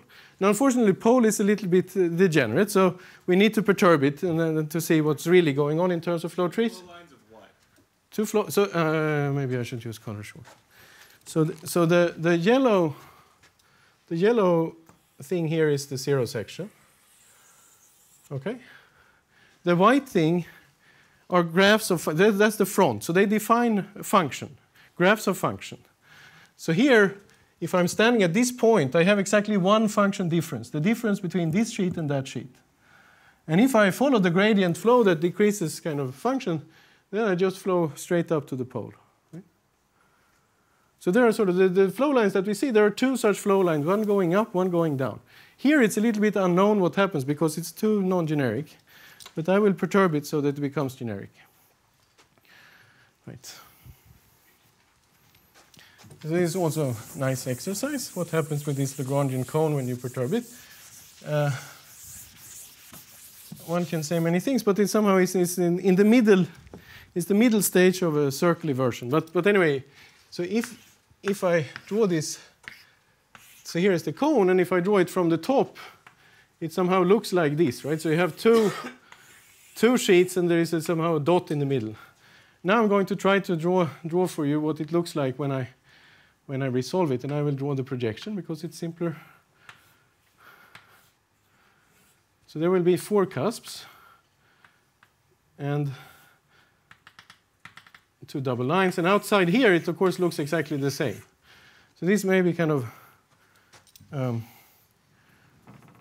slightly difficult to see the first time you think about it, but let me draw the movie maybe. Yes? Can I get this picture by perturbing this? Absolutely, yeah. So if you perturb this... No. Perturbing this. The anode. Yes, you can. So you'd have to roll it up a little bit along a cylinder instead of having it in the plane. So you would find 4 inflection points, which are these guys here. But this you cannot get by perturbing this guy actually. You can never get 2 Rabe chords, 2 binormal chords. You would always have, because they count with orientation, so you'd always have 4 if you do it.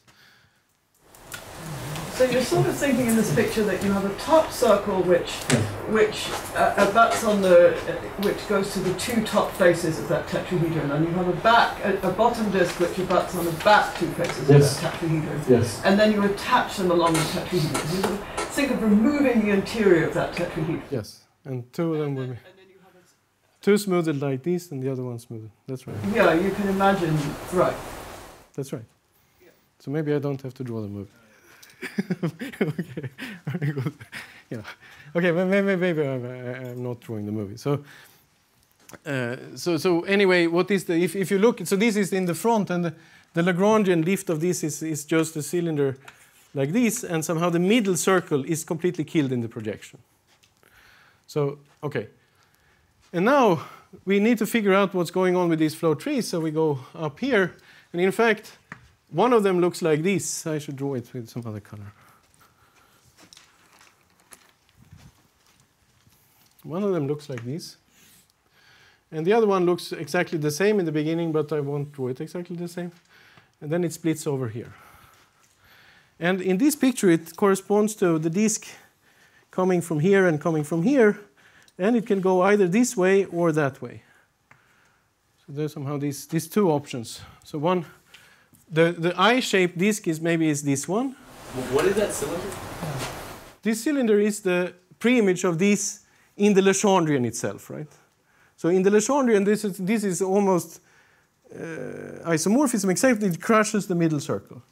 And when I draw the boundary of the lifts of these trees, it basically looks like this. One goes down one way, and the other one goes down the back. So these 2 curves, and when you lift them, are non-homotopic, right? They kind of differ by this.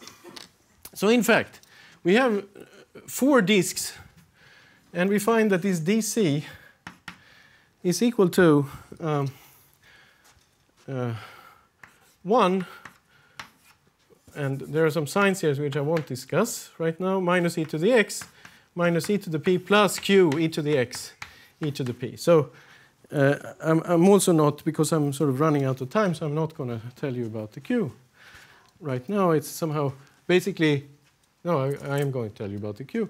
So basically you have to count intersection numbers of these disks, which are just lying above the flow lines with some fiber. And then if you take this fiber, I think, to lie here, then you get exactly this calculation if it's up on the North Pole.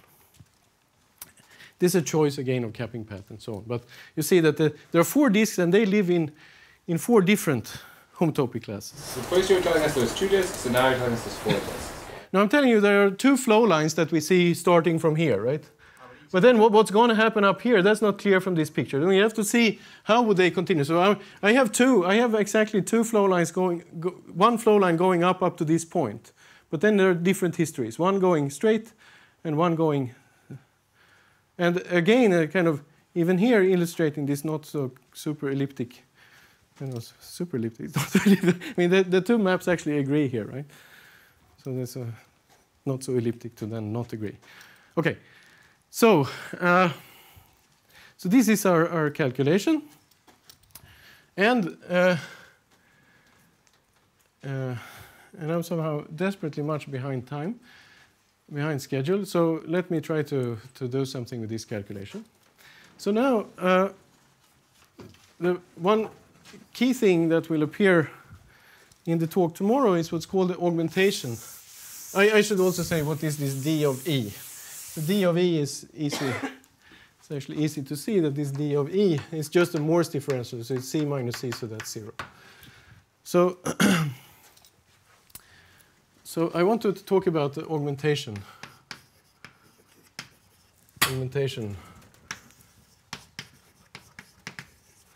Variety,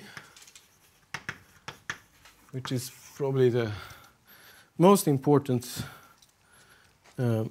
invariant derived from this contact homology. So we have this. We have our algebra, this A of lambda k, and we can look at the locus where you have a chain map into integers. So maybe I will switch at some point to some other coefficients, but it doesn't matter. Tobias, I'm sorry to ask this, but you've got two E's in that picture. You've got the E, which is the generator, and then you've got E separate. And DC, C is one-dimensional, and D, does that go down in dimension? Yeah, the differential decreases grading by 1. So that should be multiplied by E then. That's just a coefficient you've got. No, E is stupid. Let me change to something else. F? No, maybe F is a function. A? What about A? But then DC, if it goes, DC is one-dimensional, so this should be a multiplying by that generator then? No, A has degree 2, right? And C appears in its boundary, so that's degree 1. So the differential decreases degree by 1. And the constants all are degree 0. Yeah. Goes into the ring, which is degree 0. So, yeah, so thanks. Right.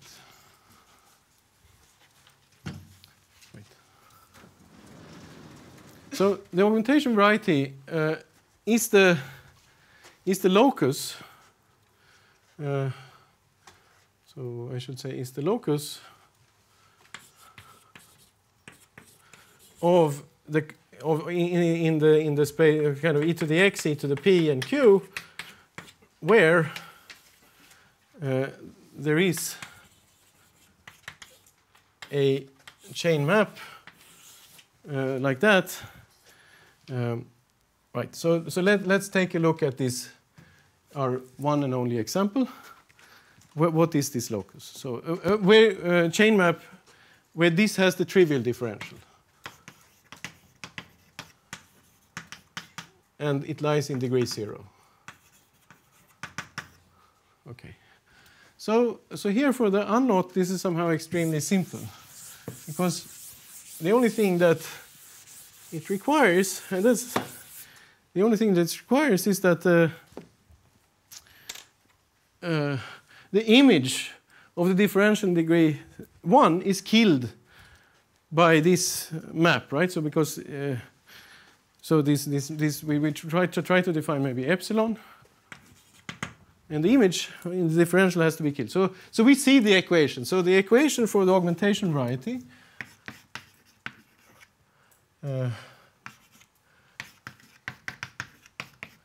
is equal to 1 minus e to the x minus e to the p plus q e to the x e to the p. Okay, and now in the last few minutes, let me somehow just very fast explain what happens with a general knot. So I'm going to follow this. Or maybe I'll keep the augmentation variety. Follow this strategy and tell you sort of how it goes. And you mean the variety is where that vanishes? The variety is right. That's right. That's right. So the variety is the 0 set of this thing, which is the augmentation polynomial. Thank you. Right. So yeah. Yeah.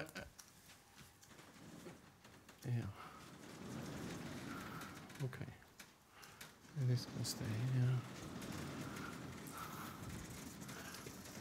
So if you have a general knot, then as indicated on the top board, we will braid it along the unknot. And in fact, So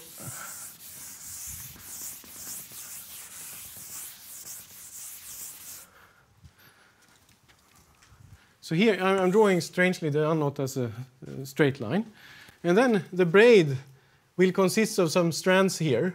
But in fact, what you can do is you can have these strands all kind of increase along the knot, except you have to close them up when you're here, right? So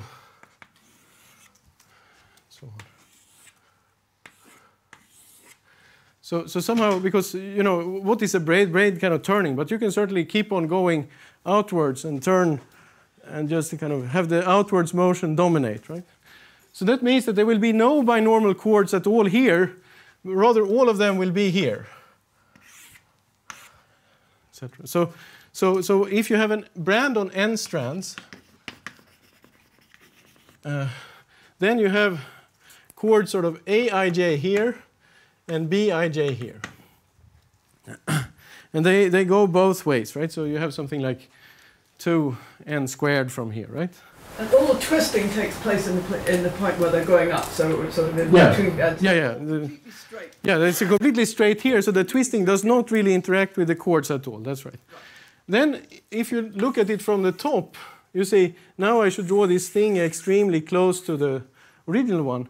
So you see that there will also be these chords that correspond to the chords on the unknot, right? So you will have some kind of chords Cij, and let's call the other ones not E, because I call them A. No, not A, you see? It doesn't work. Okay, so I'll call them Aij anyway. Okay, with the twiddle. So okay, so there are remnants of the long chords on the unknot that goes between different sheets. Okay. And now what we need to do, we need to understand what are the flow trees on this torus. And in fact, so this lambda k inside J1 of lambda 0 is given by the function. So let me sort of introduce some more coordinates. So here I have my circle. I have a coordinate s along the circle. And then I have some coordinate psi, say, along the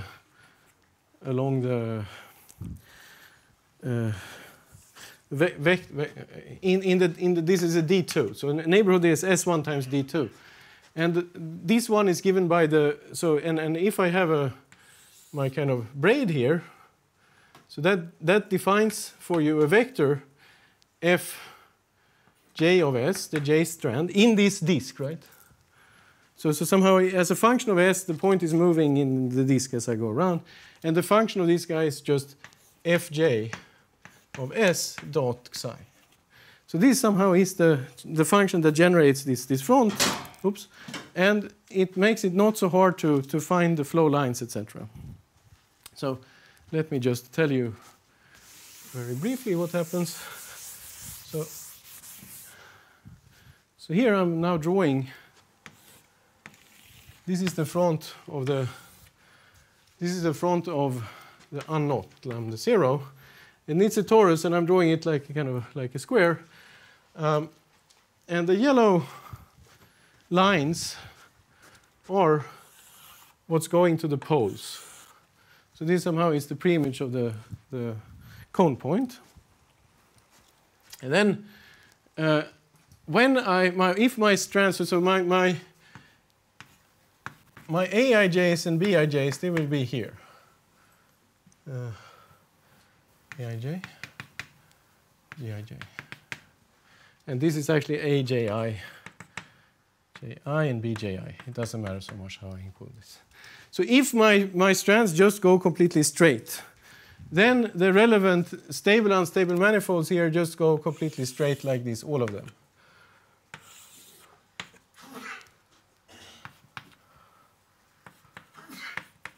So this is the only stable, unstable manifolds, whatever they are, where the function differences stay positive. So there are also flow lines kind of falling down here, but then very rapidly the function difference becomes negative, and I cannot find any trees. So my trees have to kind of follow these things. So for the unlink, the calculation is simple. Now, what happens when I introduce a twist? When I introduce a twist, I change the flow line like this. So it's going instead like that, and this one is falling down here and coming back up, right? So now, in order to count the trees, you just need to keep track of how many times did it intersect something here. And so it's not kind of terribly difficult to do. It takes some combinatorial skills to be able to organize this. But then basically, you can find all the trees by composing these things. So sort of one tree will look like that, and then you feed this to the next thing, and there will maybe be another tree like this. And then eventually collect them up here. So this is one piece of the, I'm going to say something for 2 more minutes. This is one piece of the calculation. But note that in this picture, if I draw this kind of carefully, I can also draw the images of all these other big holomorphic disks. So they look something like this.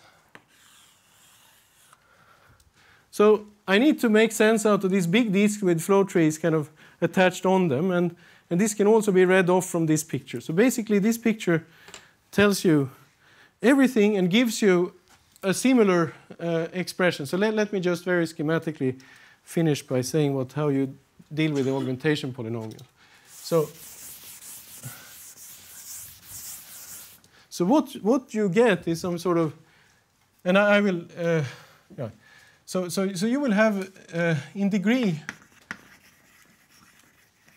1 you have Cij's and Bij's, and in degree 0 you will have Aij's.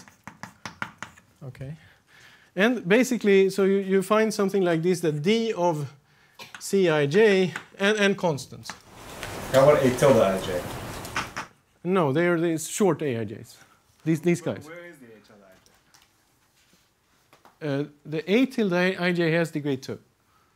So they would have been Eij, but no, they're A tilde.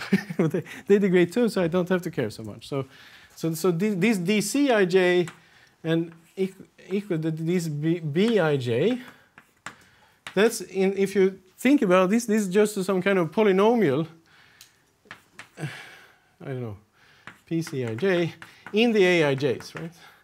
And this is some other polynomial PBij in the Aij's. So, and now what we want to do, we're sort of obsessing about this augmentation variety or polynomial, and how to find it. Well, we need to find values where all these polynomials have common roots, right? So basically, you can find this augmentation polynomial by elimination theory, right? So you have to take your note, you sort of write it down like this, draw this picture, and find there's a formula from a braid presentation. You take this thing, and then you do elimination theory. You get the polynomial, and this polynomial is called augmentation polynomial. And in this case, the elimination theory is extra simple, right? Because there's kind of nothing to eliminate, but in general, it's more complicated. So maybe let me finish by stating what I wanted to say, and maybe one exercise. So the ideal exercise here is maybe the simplest exercise. Is I calculate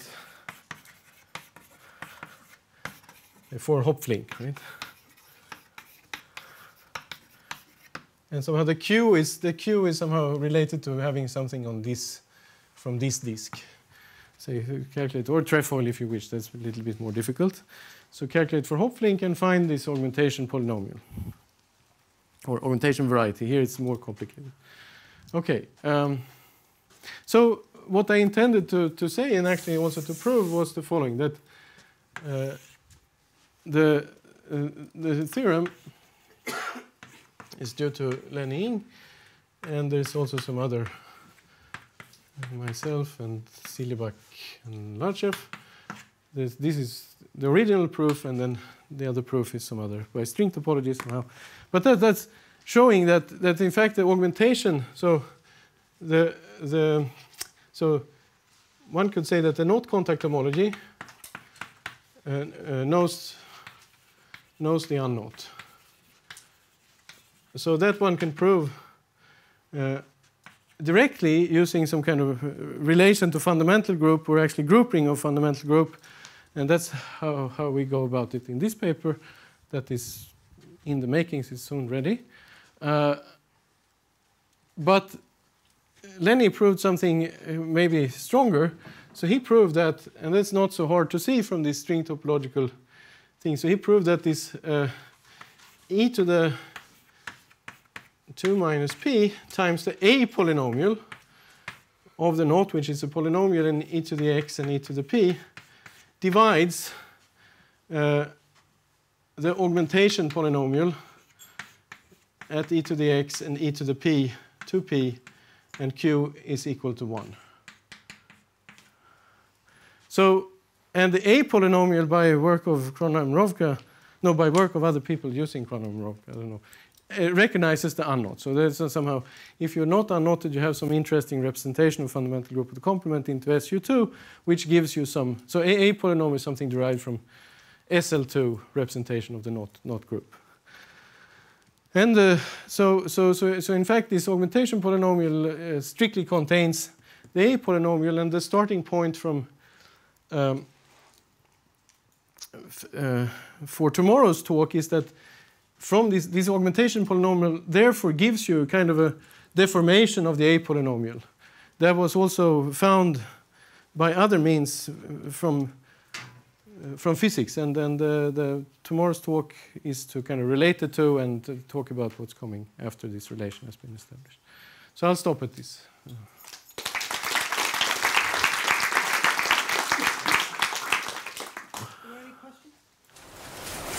So in higher dimensions, it's still true that the cusp locus has codimension 1 and higher singularities than lower codimensions. So like, why do you need restrictions on the singularities?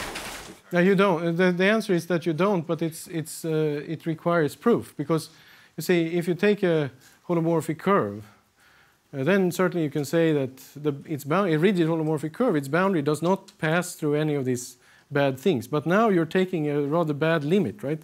You're squeezing the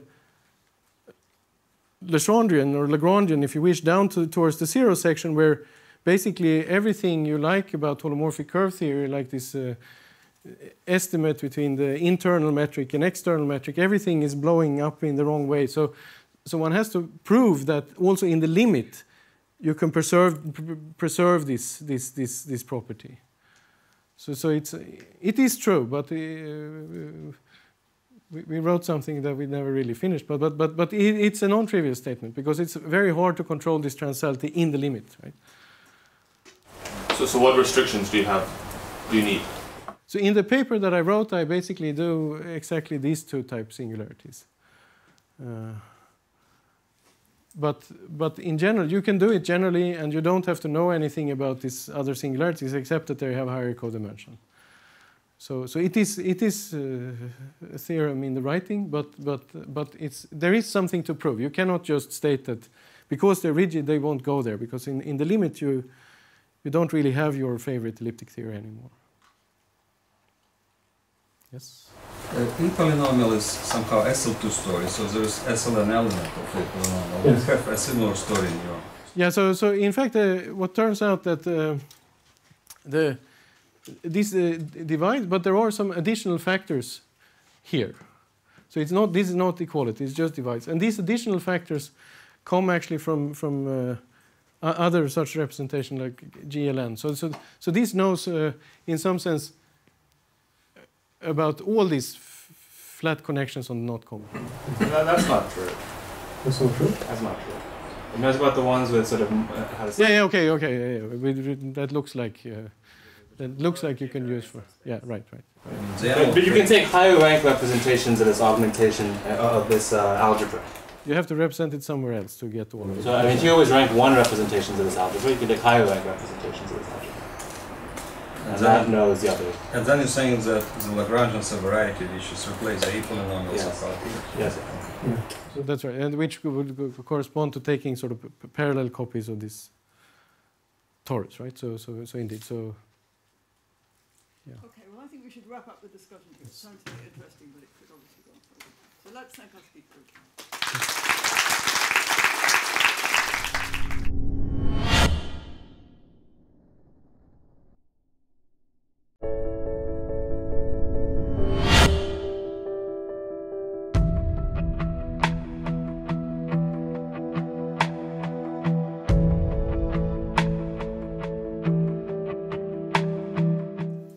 Thank you very much. So I'm going to continue this series of talks, and today it will be a little bit different. So I want to talk about how this knot contact homology is related to some bits of sort of physics, and so I will have to talk a little bit about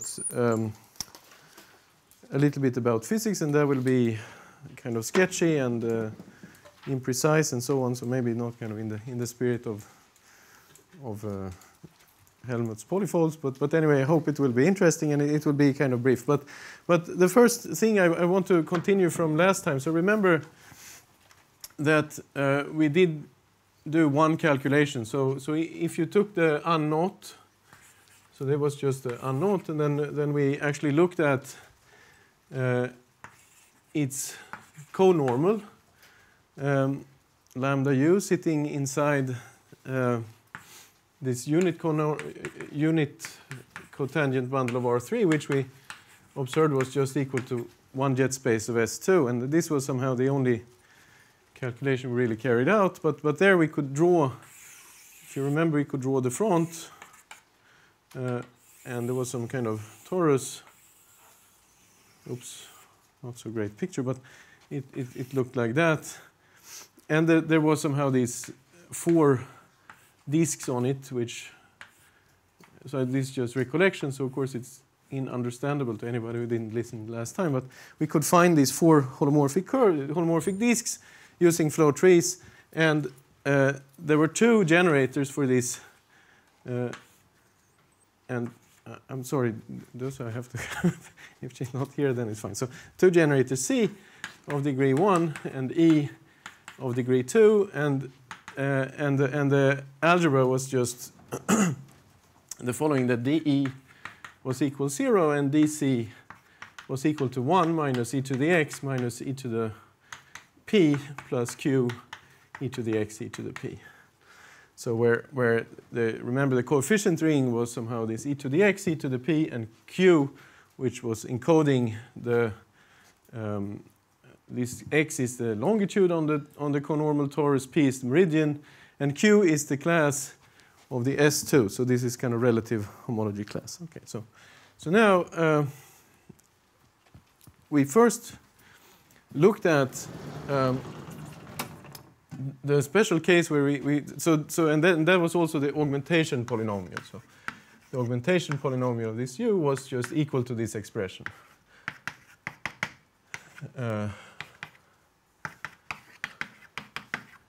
Like that. And now let's put q equals 1 here. So,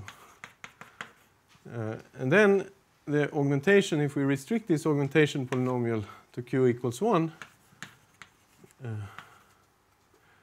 then what we get is 1 minus e to the x minus e to the p plus e to the x e to the p, which is equal to 1 minus e to the x 1 minus e to the p. And this actually is no accident. So it turns out that these 2 factors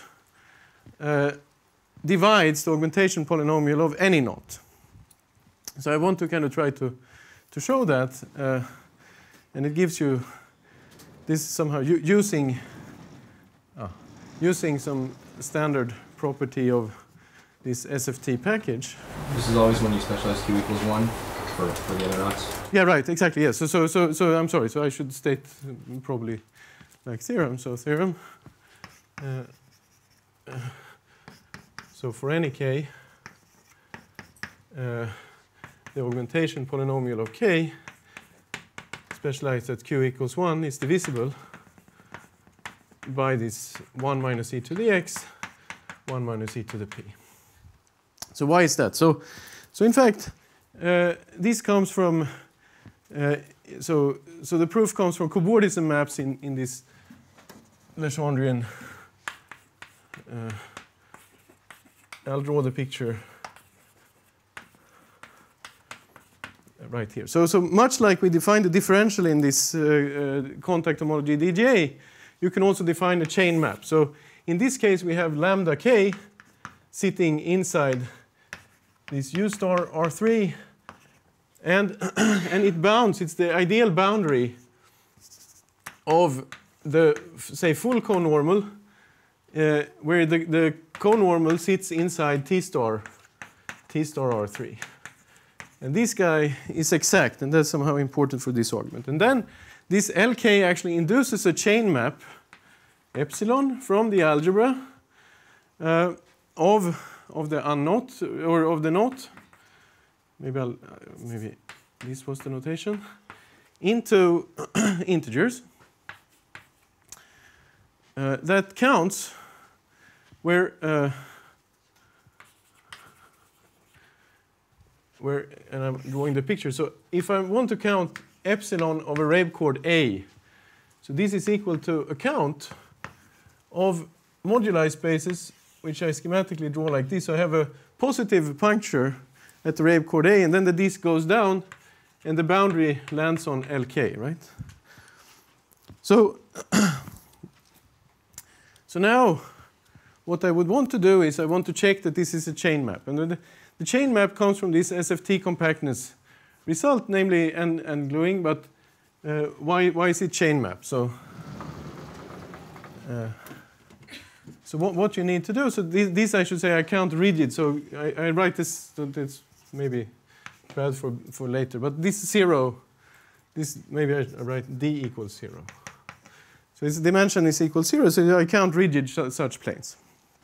But now if you think about instead looking at the moduli space of d equals 1 such thing, so then its boundary, so the boundary of this thing, is exactly 2 level buildings, which on the top has this d equals 1 disk, and on the bottom, the second level is d equals 0 disks like that.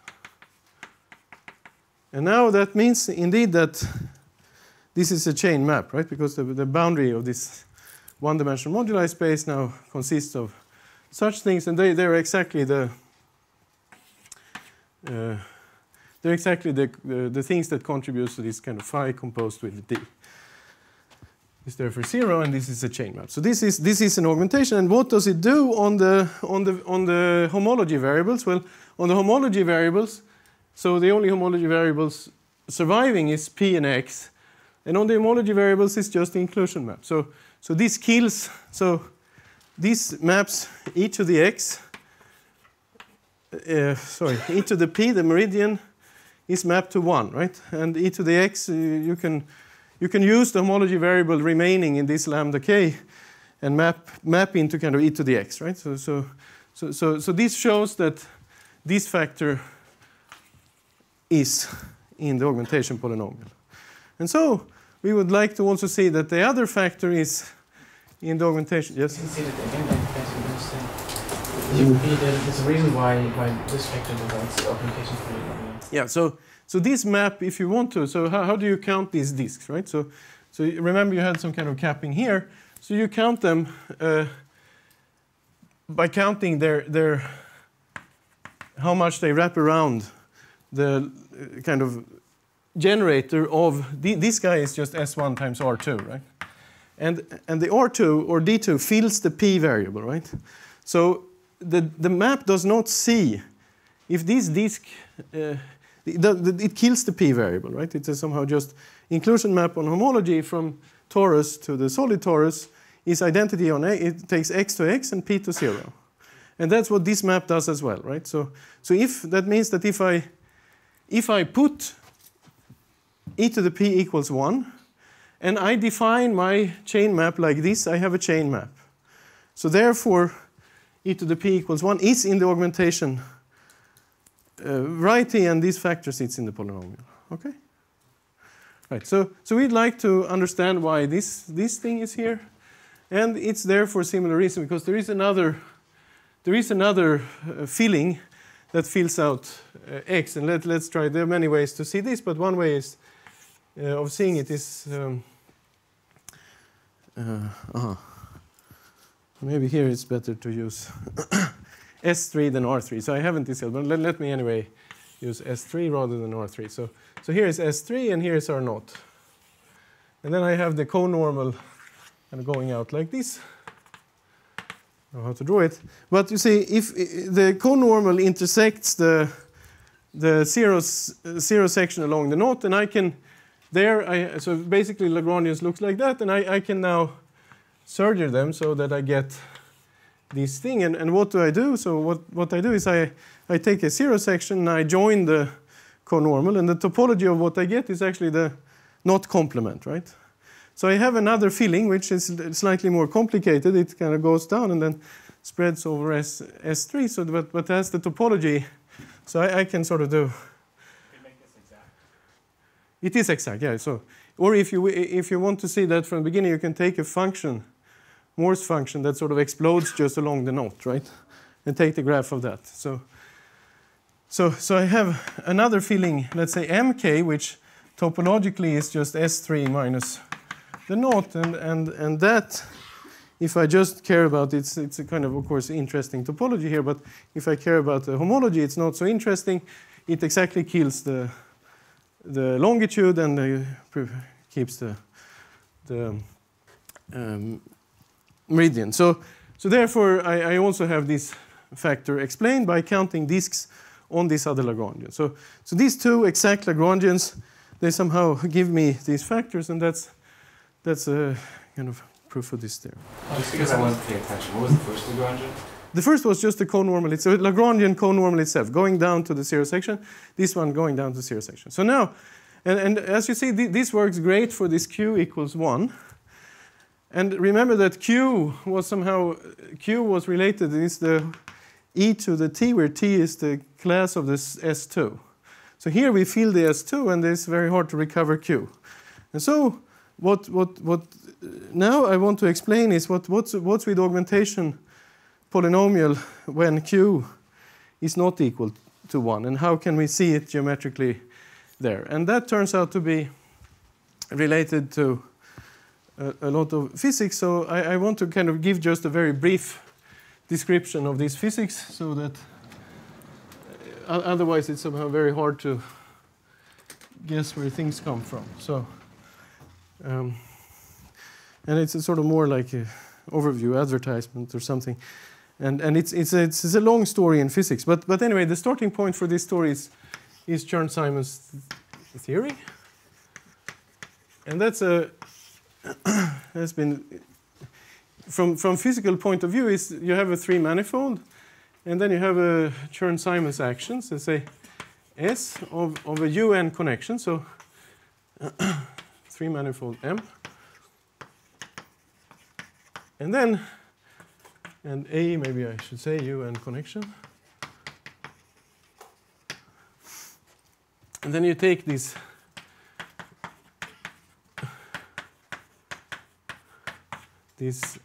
action form. So this action form is somehow not quite gauge invariant, but it changes.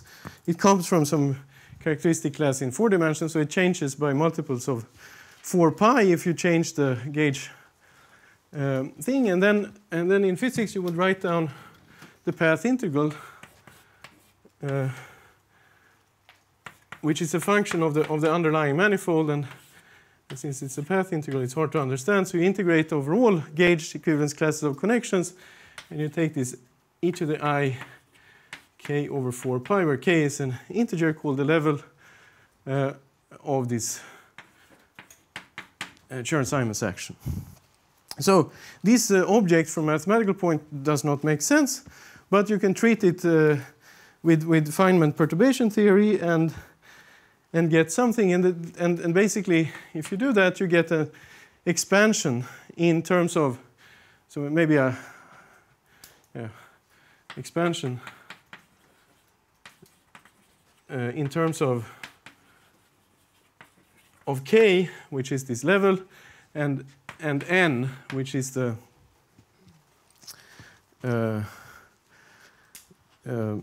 which is the UN, right? So, okay, and then the starting point for our relation is actually Witten's old result from, anything bad happen? From 1992. You're saying this path integral isn't really well defined, but you can do some Feynman perturbation to approximate it, or right? You can expand it. So the critical points of this action functional are the flat connections. So you can kind of expand it around these flat connections in some kind of Feynman expansion. And I'm not going to. There were a lot of things done about that, and I'm not going to talk about it. But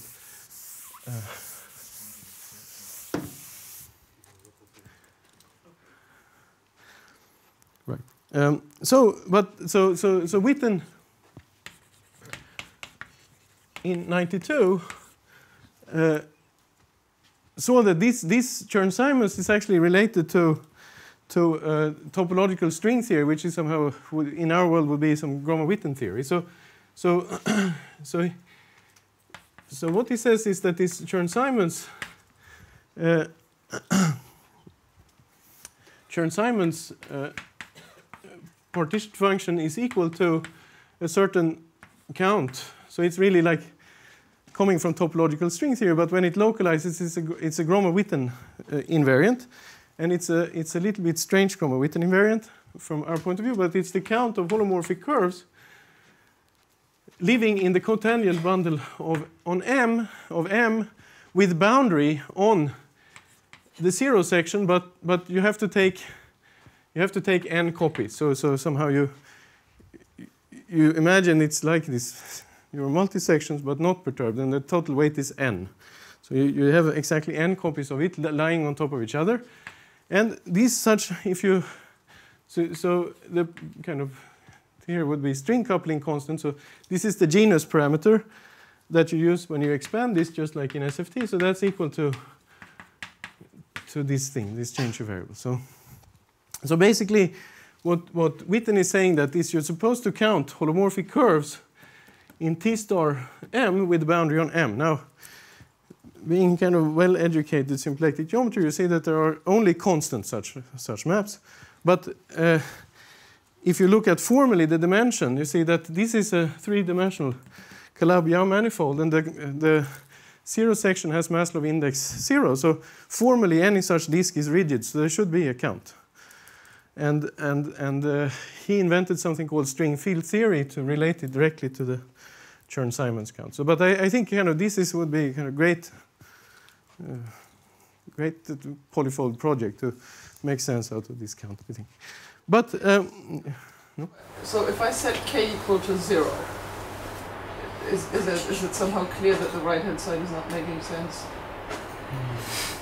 Which k? The level of the Chern-Simons?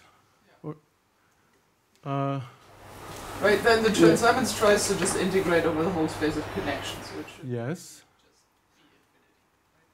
Right. So then it should not really make sense, right? You're right. Right, so then the right-hand side also shouldn't make sense. The right-hand side... Makes sense, okay. Sorry. But I mean, are we excluding k for some reason? K equal to 0? No. No. No. I think not. You're supposed to say for k equal to 0. I mean, this quantity is the Humphrey polynomial. The right-hand side. Yeah. It will be in a one. So is there some specialization of it? Is there some idea of how I should get that just from the space, from the function 1 on the space of connections?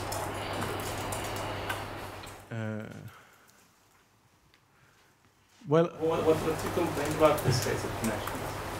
If I set k equal to 0. So you want to compute somehow the volume of this space, right? That's what you're saying. Yeah. Yeah, okay, I don't know how, so I didn't think about it much in these terms, but in terms of the kind of coefficients in the expansion. But of course, these coefficients should somehow mean something if you go back. On that side, yes, but maybe perhaps not on this side, right? Right? Yeah.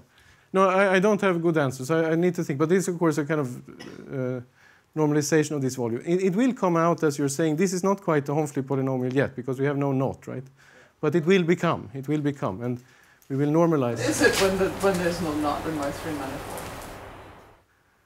What is the Chern-Simons at the coefficient, the constant coefficient? Partition function is not really meaningful. It's only like other expectation value divided by partition function, which is meaningful. The Z of M is all along some sort of normalization constant. Sure, but let's take n equal to 1, k equal to 0. And so, like, it's totally okay for that normalization constant to be infinity, which it might be. Right. But still, when I evaluate at some other knot, and I divide that by this infinity, I get a meaningful answer. Sorry, that statement there should Let's save this for discussion. Anyway. I think this is a good discussion topic that will happen after lunch. Yeah. So, right. Let me kind of go one step further, and perhaps this will answer your question. So, so then the next step in this story is somehow due to Oguri-Vafa. And they want to somehow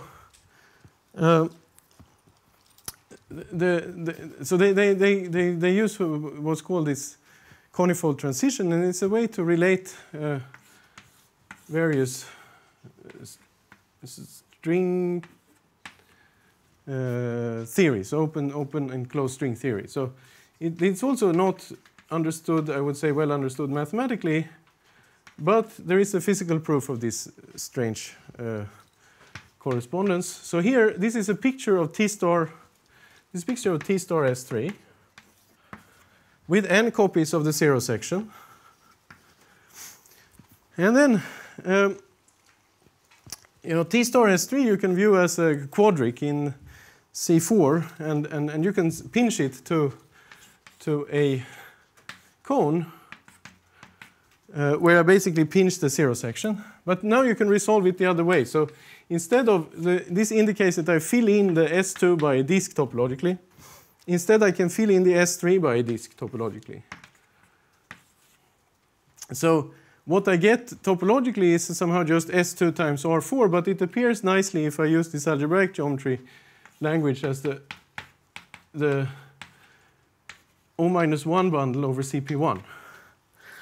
And now, what this physics prediction says, or the physics theorem, is that if I do the open this Gromov-Witten over here, then it's related to closed theory of closed curves here. So, opening out the blackboard, maybe here.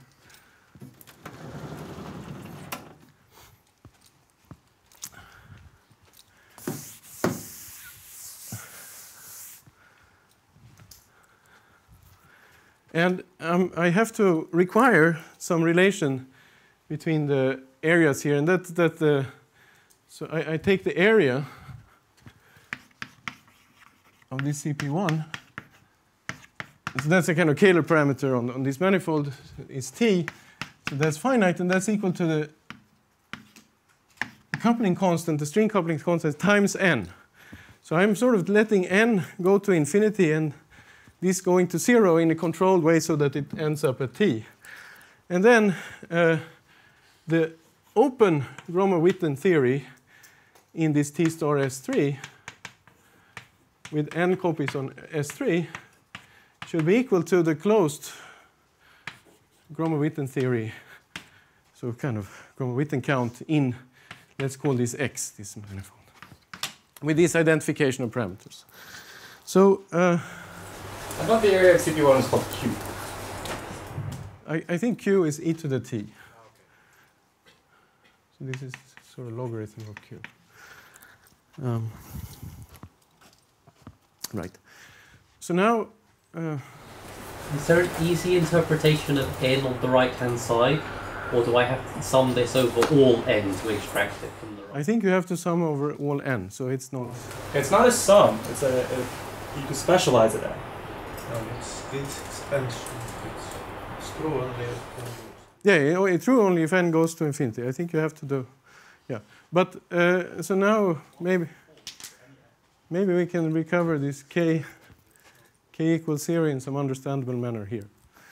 Because okay, so what can we say? So somehow this curve count can be done. So we're supposed to do the count curves here, and then you can do it, I don't know, Panda maybe can do it. And these, and I'm sorry I don't answer your question, but we can also express these Chern-Simons.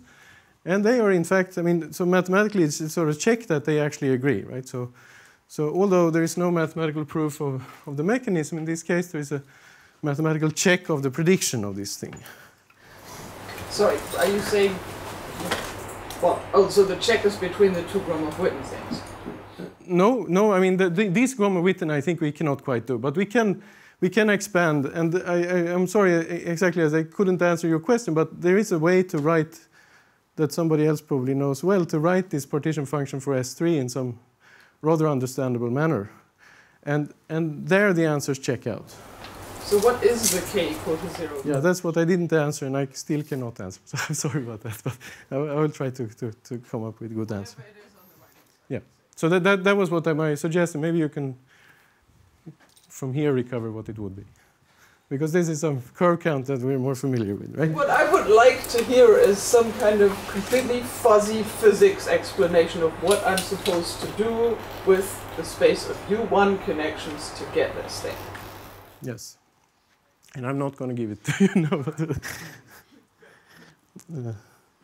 But I can certainly try later. So, okay, so now, we want to include knots in this story, and let us include knots. So, quick question. So you're saying that Q is e to the t, right? Again? Q is e to the t. Yes. And before we specialize Q to 1, we're just setting t to 0? Yes. And that's exactly the when the area of this is 0, then you're basically in the cotangent band. So basically here. So you don't care about these things, so no curves. Okay. So,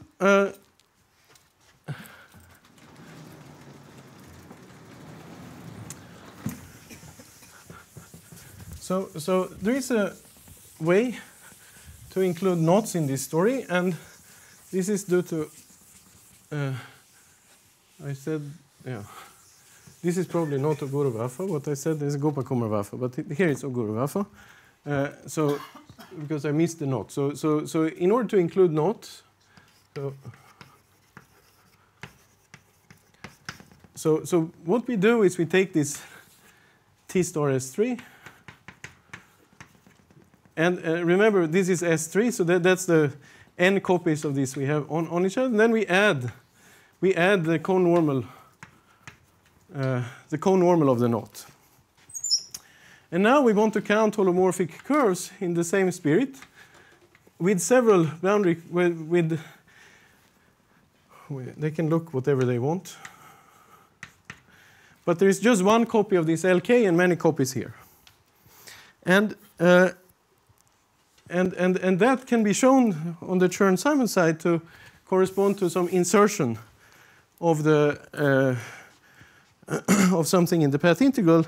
And basically, what happens is that you're supposed to take this path integral and you insert 1 minus e to the x, where e to the minus x actually, which so this is S1 times R2 again, and this x basically corresponds indeed to U1 connection, so it's a monodromy around this generator of LK times the holonomy of our connection A along K. So this is you're supposed to take determinant and inverse. So this is somehow it's the same type of argument as Witten used from the beginning, so I'm not going to give it.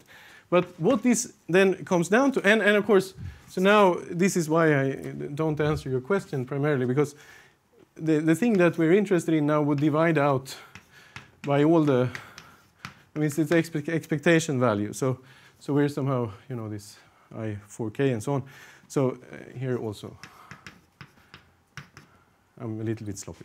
But anyway, so we're normalizing this by the S3 partition function. So and what comes out, in fact, here is the colored Homfly polynomial. So you expand this as a determinant, and then you get symmetric traces in symmetric representation. So after all, this is just the sum of the kth, the Homfly polynomial and kth symmetric. Maybe I put kh. There's not too many k's. E to the kx. Or perhaps minus. But anyway, so what is this? This is something fairly possible to calculate. So Homfly polynomial is a knot polynomial when you just use this SU2, which is derived from some, so you can compute it for any knot by some relation with coefficient like this. So polynomial for this guy, polynomial for that guy, plus polynomial for that guy is 0 and some coefficient. So it's somehow iteratively computable. And the colored Homfly is not quite computed from that, but you need to take also cables of the knot. But it's fairly computable thing. So now what we see is we see this picture, and what we would like to do is we would like to apply the Gopakumar-Vafa trick to go from the cotangent bundle of S3 to the resolved conifold instead. And we can certainly do it. And believing in the first strange statement, then it is clear. As mathematicians, why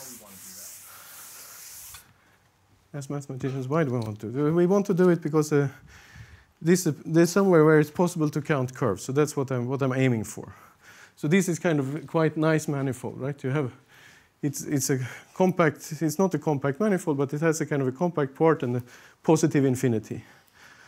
So I want to have somewhere to kind of make a little bit sense of such things like this curve count. This is not too bad, right? Such counts. Right. You're saying this is better because it doesn't force all the curves to be degenerate. Yes. Yes, that's right. So that's right. So somehow this count we understand. I think this count we don't really understand as well. So, but what would happen is somehow exactly the same. So here is our provided that let's assume for a moment that the conormal does not intersect S3. In fact, you can always shift it off a little bit. Maybe I'll skip the explanation of that for now. And then imagine that we have these curves, somehow these holomorphic curves, which used to look like this. They end on the S3 zero section.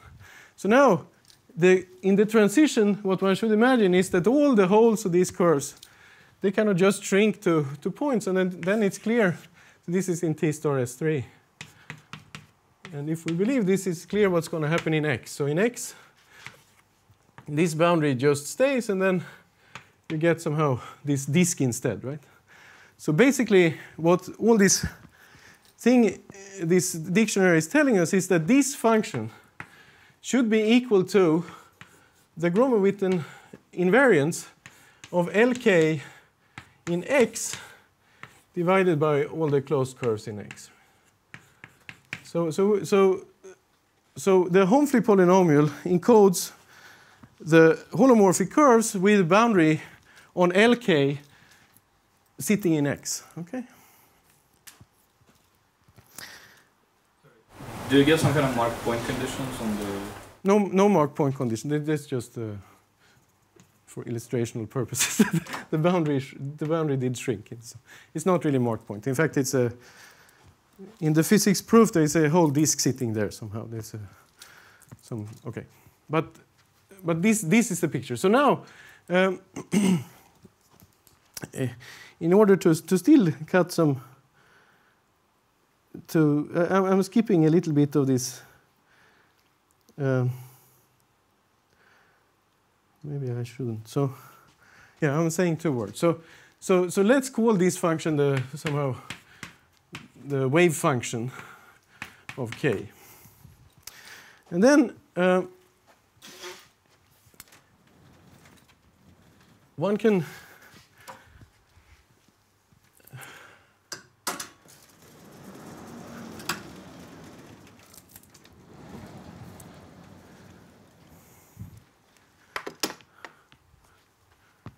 One can now try to take out the contributions from kind of small disks, indeed doing more or less what Katrin was asking for. So going to do sort of GL1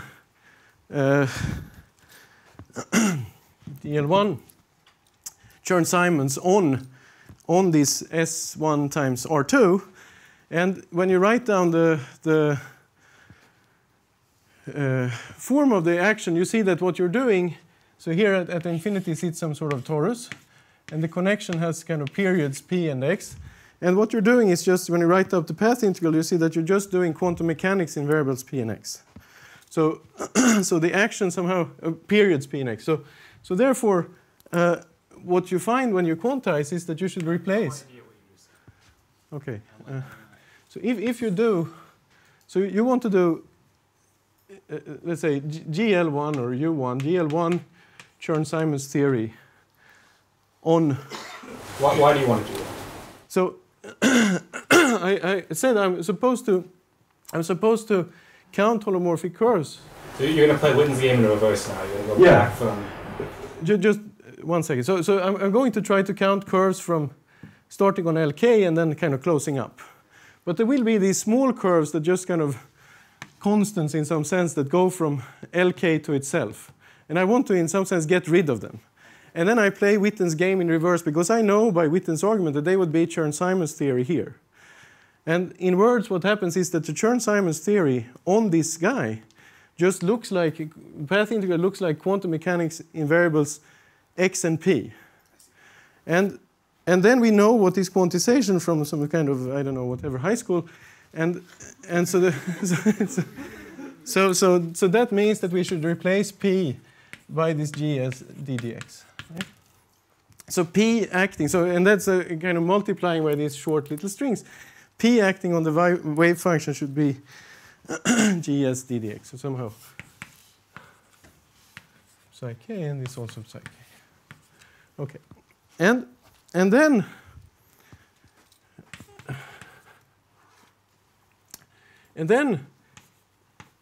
also remembering maybe next year or some other year, I don't know. so remember that you can then express the wave function. This is called this short wave asymptotics. How you derive so when you have this Hamilton-Jacobi theory, how you kind of could guess quantum mechanics, something like that. So this is somehow this standard expansion. And then there comes a higher order, kind of 0, gs squared, and so on. But remember what this was. So this was just, it's still up there. It was just a count of holomorphic curves. And gs was the genus parameter. So this is here, by our other interpretation, supposed to be just the disk potential. So I'm going to call it wk of x, right? So this is disk potential. Disk count. So we're counting rigid holomorphic disks on lambda, so we forget about all things with some topology in it and just count disks. And so this thing is predicting that we would have p is the wk dx. And in fact, looking at the Homfly is somehow dequantizing the Homfly polynomial or its recursion relation. What you find is that this thing should, so I'm really saying very briefly what happens, but anyway, should give a local parameterization of an algebraic curve.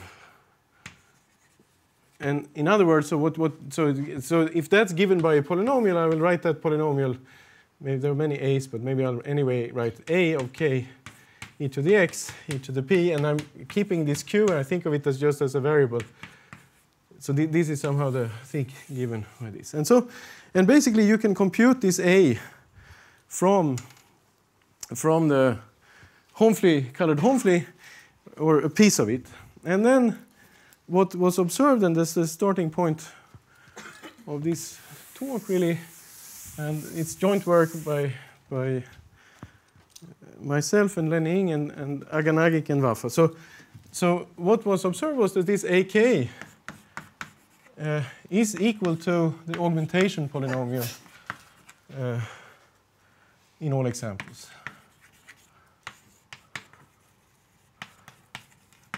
So I'm going to try to explain now why that is the case. So this is somehow my next goal. So now we can, in some sense, forget about all of this physics background, but still, so what we are going to try to relate is now we're going to try to relate augmentations with Q not equal 1, so more global things, with curve counts in X. So let me just kind of redraw this picture.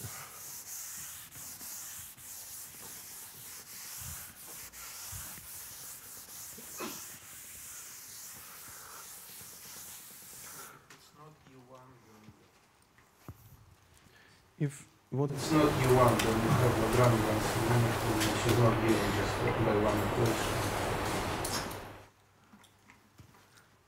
Right, if you have many components, yeah. So then you have a Lagrangian given by actually many equations. It's still Lagrangian in the space, and basically, this part of the story is more or less the same. It will again give various branches of this augmentation variety, but again, the disk count, it's a little bit right.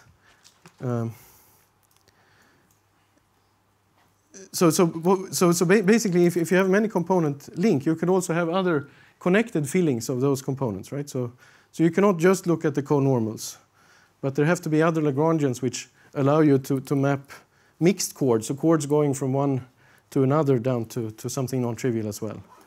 But basically, all these, they give a variety which should be the characteristic variety of the D module of the Homology again. So maybe I'll reach that to the rest. But indeed, when you have many components, it's a higher dimensional variety that replaces this guy. So you have...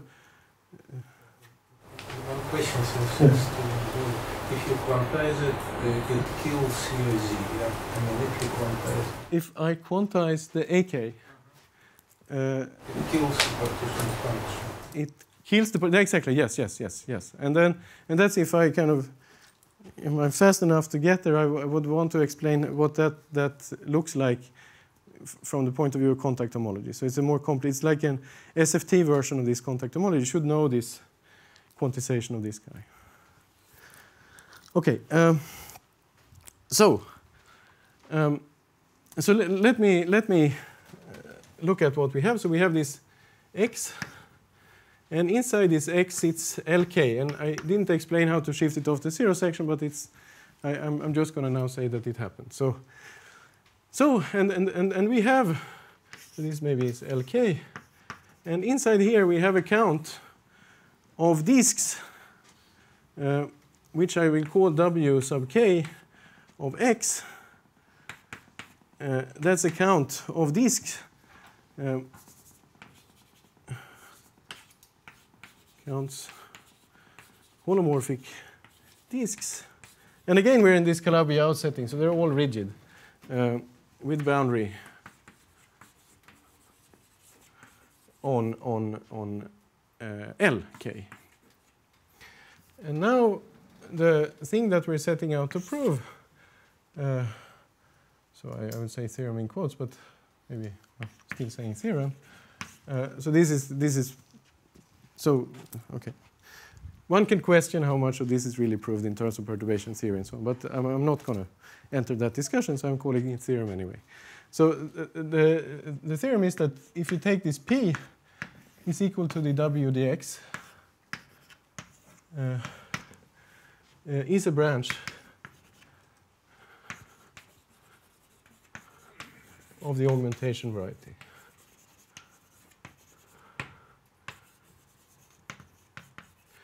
Okay. Just to understand what this is saying. So dw dx is a polynomial in X. Yeah, right. Maybe I should write it. It's a kind of polynomial in e to the x, or power series. So it's some count occurs in that wraps k times around x. So this is an equation of the variables x and p, and you're saying that is a branch of it. That's a branch. That's locally a branch of the augmentation variety. Is wk of x a thing that's defined in mathematics today? I would say so. Yeah. I mean, maybe somebody else would contest it. Maybe no. I mean, this. I will hint at how it would be defined at least. Okay, but it's borderline defined. Okay. but note, yes. What about it makes it not defined? So you're supposed to count. Is open Gromov-Witten invariant. So it's some kind of framing contribution that's maybe not kind of completely sorted. Definitely you need all this kind of abstract perturbation machinery. So okay, I don't know. Maybe is it defined? Okay. Okay, but note that what is defined. So defined or not, the augmentation variety is kind of very rigorously defined. So it's somehow transporting some things to infinity where you can actually deal with them perhaps easier. Okay. There is Q. Q is here. Sorry, yes. So we are keeping track of the full. So this has a homology class. It wraps around here on the boundary, but also there is the CP1, the S2 inside, right? That's also carries homology. So I'm sorry, there's a Q here. Yes. I have a philosophical question. So like looking at tapping on a boundary, augmentations about like fillings in the symplectization. And here you're filling inside somewhere else. Why is that okay? I'm going to explain that. Okay. Yeah. So that's the kind of the key. So now let's first try. So how would we go about proving something like this? Well, we would just try head on with our old scheme. We try to count holomorphic curves like this to define the augmentation. So kind of rigid things, these equals 0 like that. And then we try to prove the chain map equations. We have to look at one-dimensional moduli space. But now there's a kind of huge difference between the previous thing, and that's that what can happen is that some kind of boundary bubble starts forming and then splits off.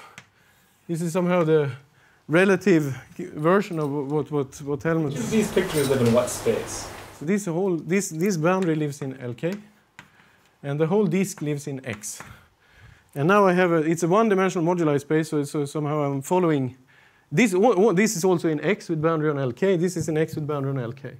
So what I'm trying to explain is that there could be one parameter family that splits into a rigid disk from a a one-dimensional disk from above and a rigid disk formed on L, just right. So this is somehow the obstruction. So that would say that our previous nice thing that said that this chain map phi composed with D is 0, that's not true anymore. So we kind of, this is the bad, yes. LK is not exact, right? That's exactly, and that's even the manifold not quite exact. But in particular, there could be such disks and they obstruct. And this here, unlike in Helmut's lectures, this is codimension 1 phenomena, so it really matters. But now, we somehow learn from Fukaya how to overcome this thing. So that's what Mohammed's talking about. So you have to find these bounding cochains. And here, of course, there is no bounding cochain because what one would like to do, so here everything is rigid, so it's not so much higher moduli spaces you have to care about. But what is the scheme is that you would take this disk, and you try to find, so here is your disk, and you try to find a chain bound that its boundary bounds inside S1 times R3. But of course you cannot, because S1 has some homology. But you can do almost the same thing. You can pull out its homology to infinity. So instead of finding bounding cochains, we find sort of, I don't know what to call them, but we take for each such disk, so for each rigid disk D, now sitting inside X with boundary on LK, we take a chain which at infinity looks like some, so this is a chain inside LK, right? So the boundary is an S1, it's a circle sitting inside LK, and we take a bounding cochain, or bounding chain, I don't know, whatever I say, cochain, bounding chain, which begins on this guy and ends on K times X, some kind of, at infinity we have this nice longitude thing, and at infinity this cycle just looks like X and then straight down. So multiple, whatever multiple is required by this. What is X? X is the longitude variable, so maybe I should call it psi or something. It's a specific way. And now, how does this cure this problem? Well, it cures it in the way that when you can now somehow pass this thing by counting instead disks like this with insertions of the bounding chains. So when you hit this thing, so here's your moduli space. You go into the boundary splitting, and then you have this bounding cochain, and you continue you continue the family like this. So this is somehow this whole idea of No, maybe not whole, but this is Fukaya and company's idea, right? And so in this way, you can now avoid this interior splitting at the cost of upgrading your disks to counting not just these disks, d equals 0 disks, but you need to count rather these, so it's hard to draw this beautiful picture, so I'm just drawing schematically a line instead. So by counting disks with insertions of all these things, right? So now, what would the compactness theorem be? So we took out the bad part of the boundary. Well, the compactness theorem now would be that we have no interior splitting, so we have splittings only of the following sort. So this is 1 and this is 0, 0, 0. But, of course, we need to keep track of all the insertions.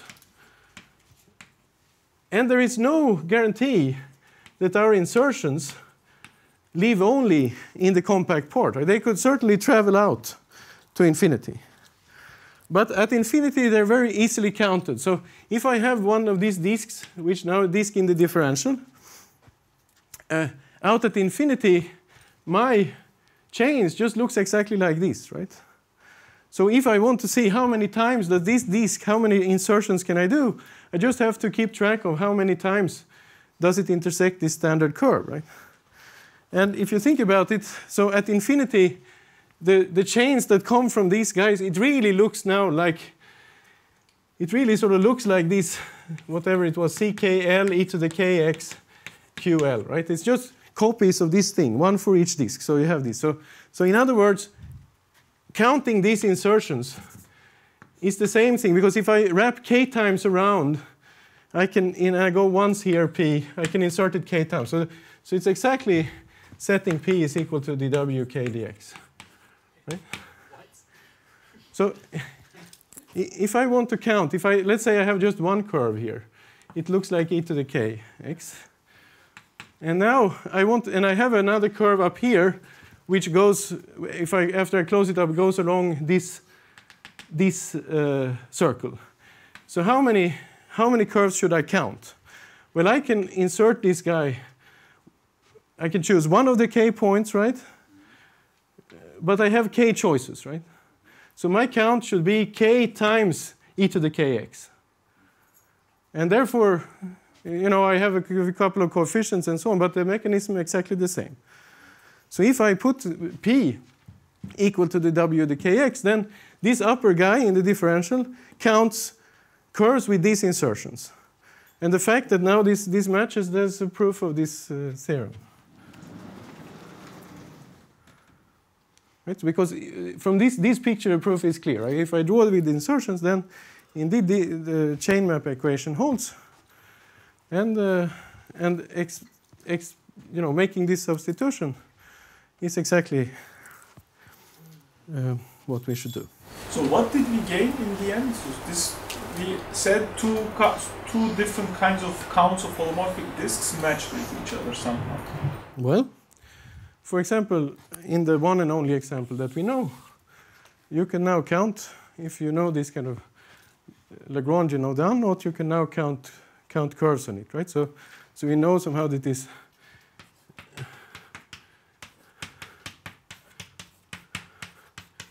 is the polynomial. Now you can solve for p in terms of x, and then integrate once, and you find the disk potential for this Lagrangian inside x, right? So by knowing the augmentation polynomial, which you can compute by elimination theory. So for the trefoil, it's a more complicated thing.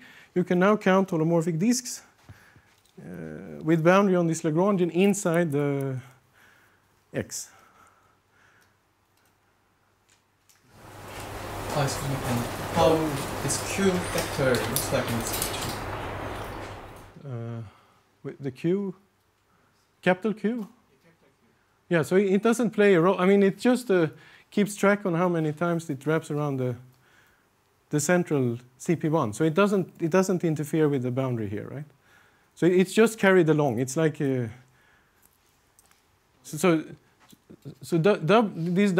was W, right? And then dW, the thing that you want, that's just, Q is just, it's just K CKL, EKX QL. So it's just carried along.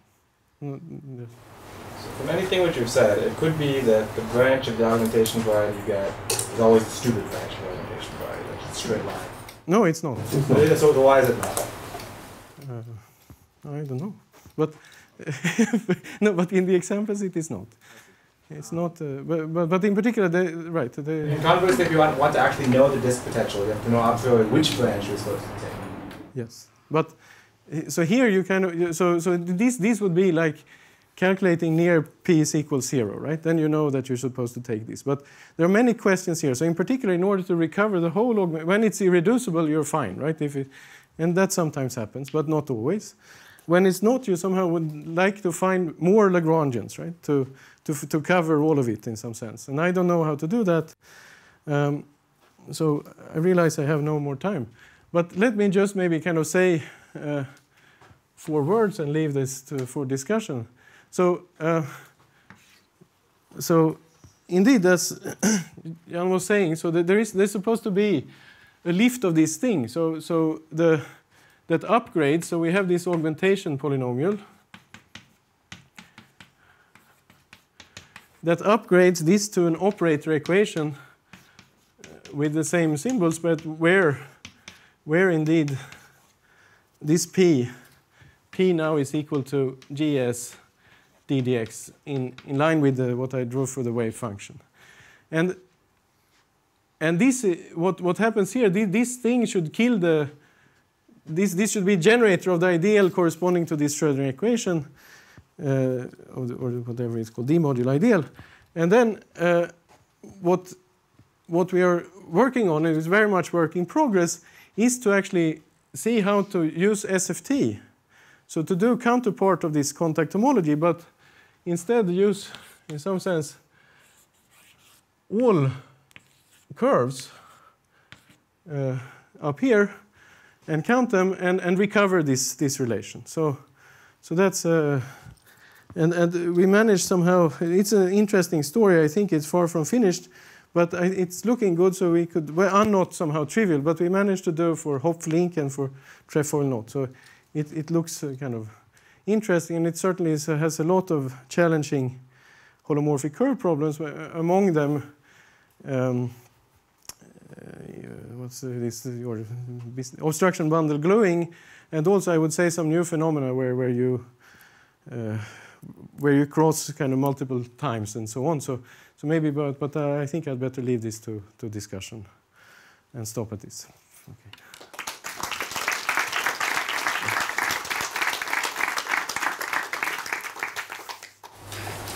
Any questions? I think that so the count of the object in the middle, where I think it's sort of like a hybrid of augmentation and bounding cochain, which essentially make this unobstructed count and also linearize the count homology. Yes, that's right. That's exactly right. And you can, of course, this trick applies, of course, fairly generally. I mean, now here is a very good case when all the curves are rigid. But if you want to go into applying this, you see that when the homology, when you have these Lagrangians with some infinity, and the homology of the Lagrangian generated from infinity, then you can always pull out cycles like this. They're kind of as good as bounding cochains, and then you get similar type equations if in the non-exact case, right? So, but the cycles that sit inside purely and bound holomorphic curve, they are behaving exactly like in this standard compact Lagrangian floor homology story. But some of them you can get rid of by transporting to infinity. And what the lesson maybe is that this is it's actually kind of quite efficient way of computing. So I would say that compared to this augmentation polynomial, maybe this one is a little bit difficult, but this guy is just as I said, it's just counted by elimination theory from something very concrete. So this calculation is comparatively very simple, whereas this other computing directly inside is a kind of difficult task, I would say.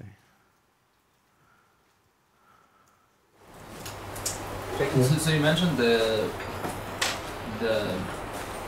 what do you call it?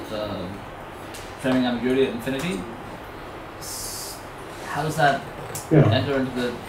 I'll tell you. So, yeah. So of course I'm drawing pictures sufficiently fast that I'm kind of doing the opposite to Helmut. Okay. So it's doing so slow you can find some mistake. But if you draw really fast, no. So you see. So the question is really, what is this Gauss-Witten potential? So remember what we suppose. So we start from something and we realize we have to count.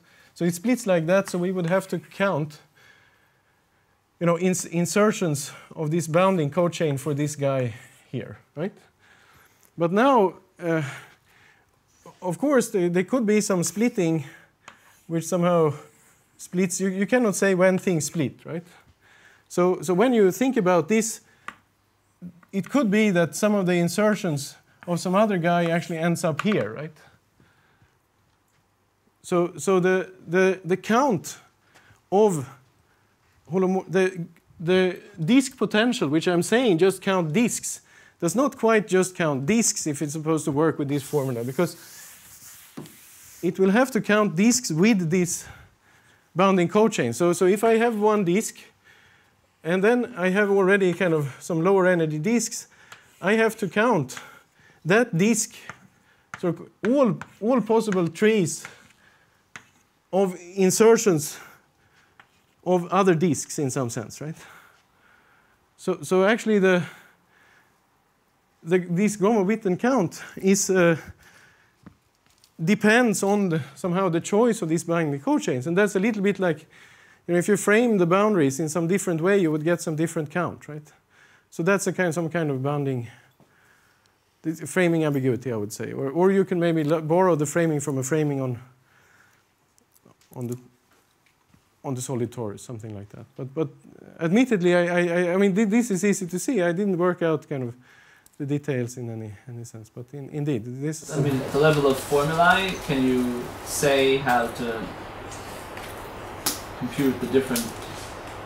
I mean, like physicists have predicted sort of what the dependency on the framing should be. Yeah, there are a couple of different framings. So one framing that they talk about is somehow just a choice of basis x compared to p, and basically this guy should know everything. You can change your variables and compute things, but realizing it again is somehow that the preferred. So here somehow my feeling here kills the p variable. If you do something in some other frame, you preferably would like to kill the variable that you solve for in this potential formula. And a priori, I don't know how to get all suitable Lagrangians for that. But basically, this polynomial should know everything. That's I think. But then to create the geometric setting for which it knows everything, it's not so easy. How are you buying yourself non-commutativity from different higher genus curves? Yeah, so maybe in discussion it's not. It's exactly so. So by doing this, but thinking about all the kind of higher genus curves that you could build by insertion as well. So see, if you, for example, if you have this disk and you want to insert this guy, so this builds you a disk. But now when you do higher genus, you have two insertions. You can choose both and so on. And you find that the count is just exactly what you get by taking this guy, acting on this guy. So, but maybe I can explain in discussion. So this is a kind of a curve count derivation of this. All right, so I suggest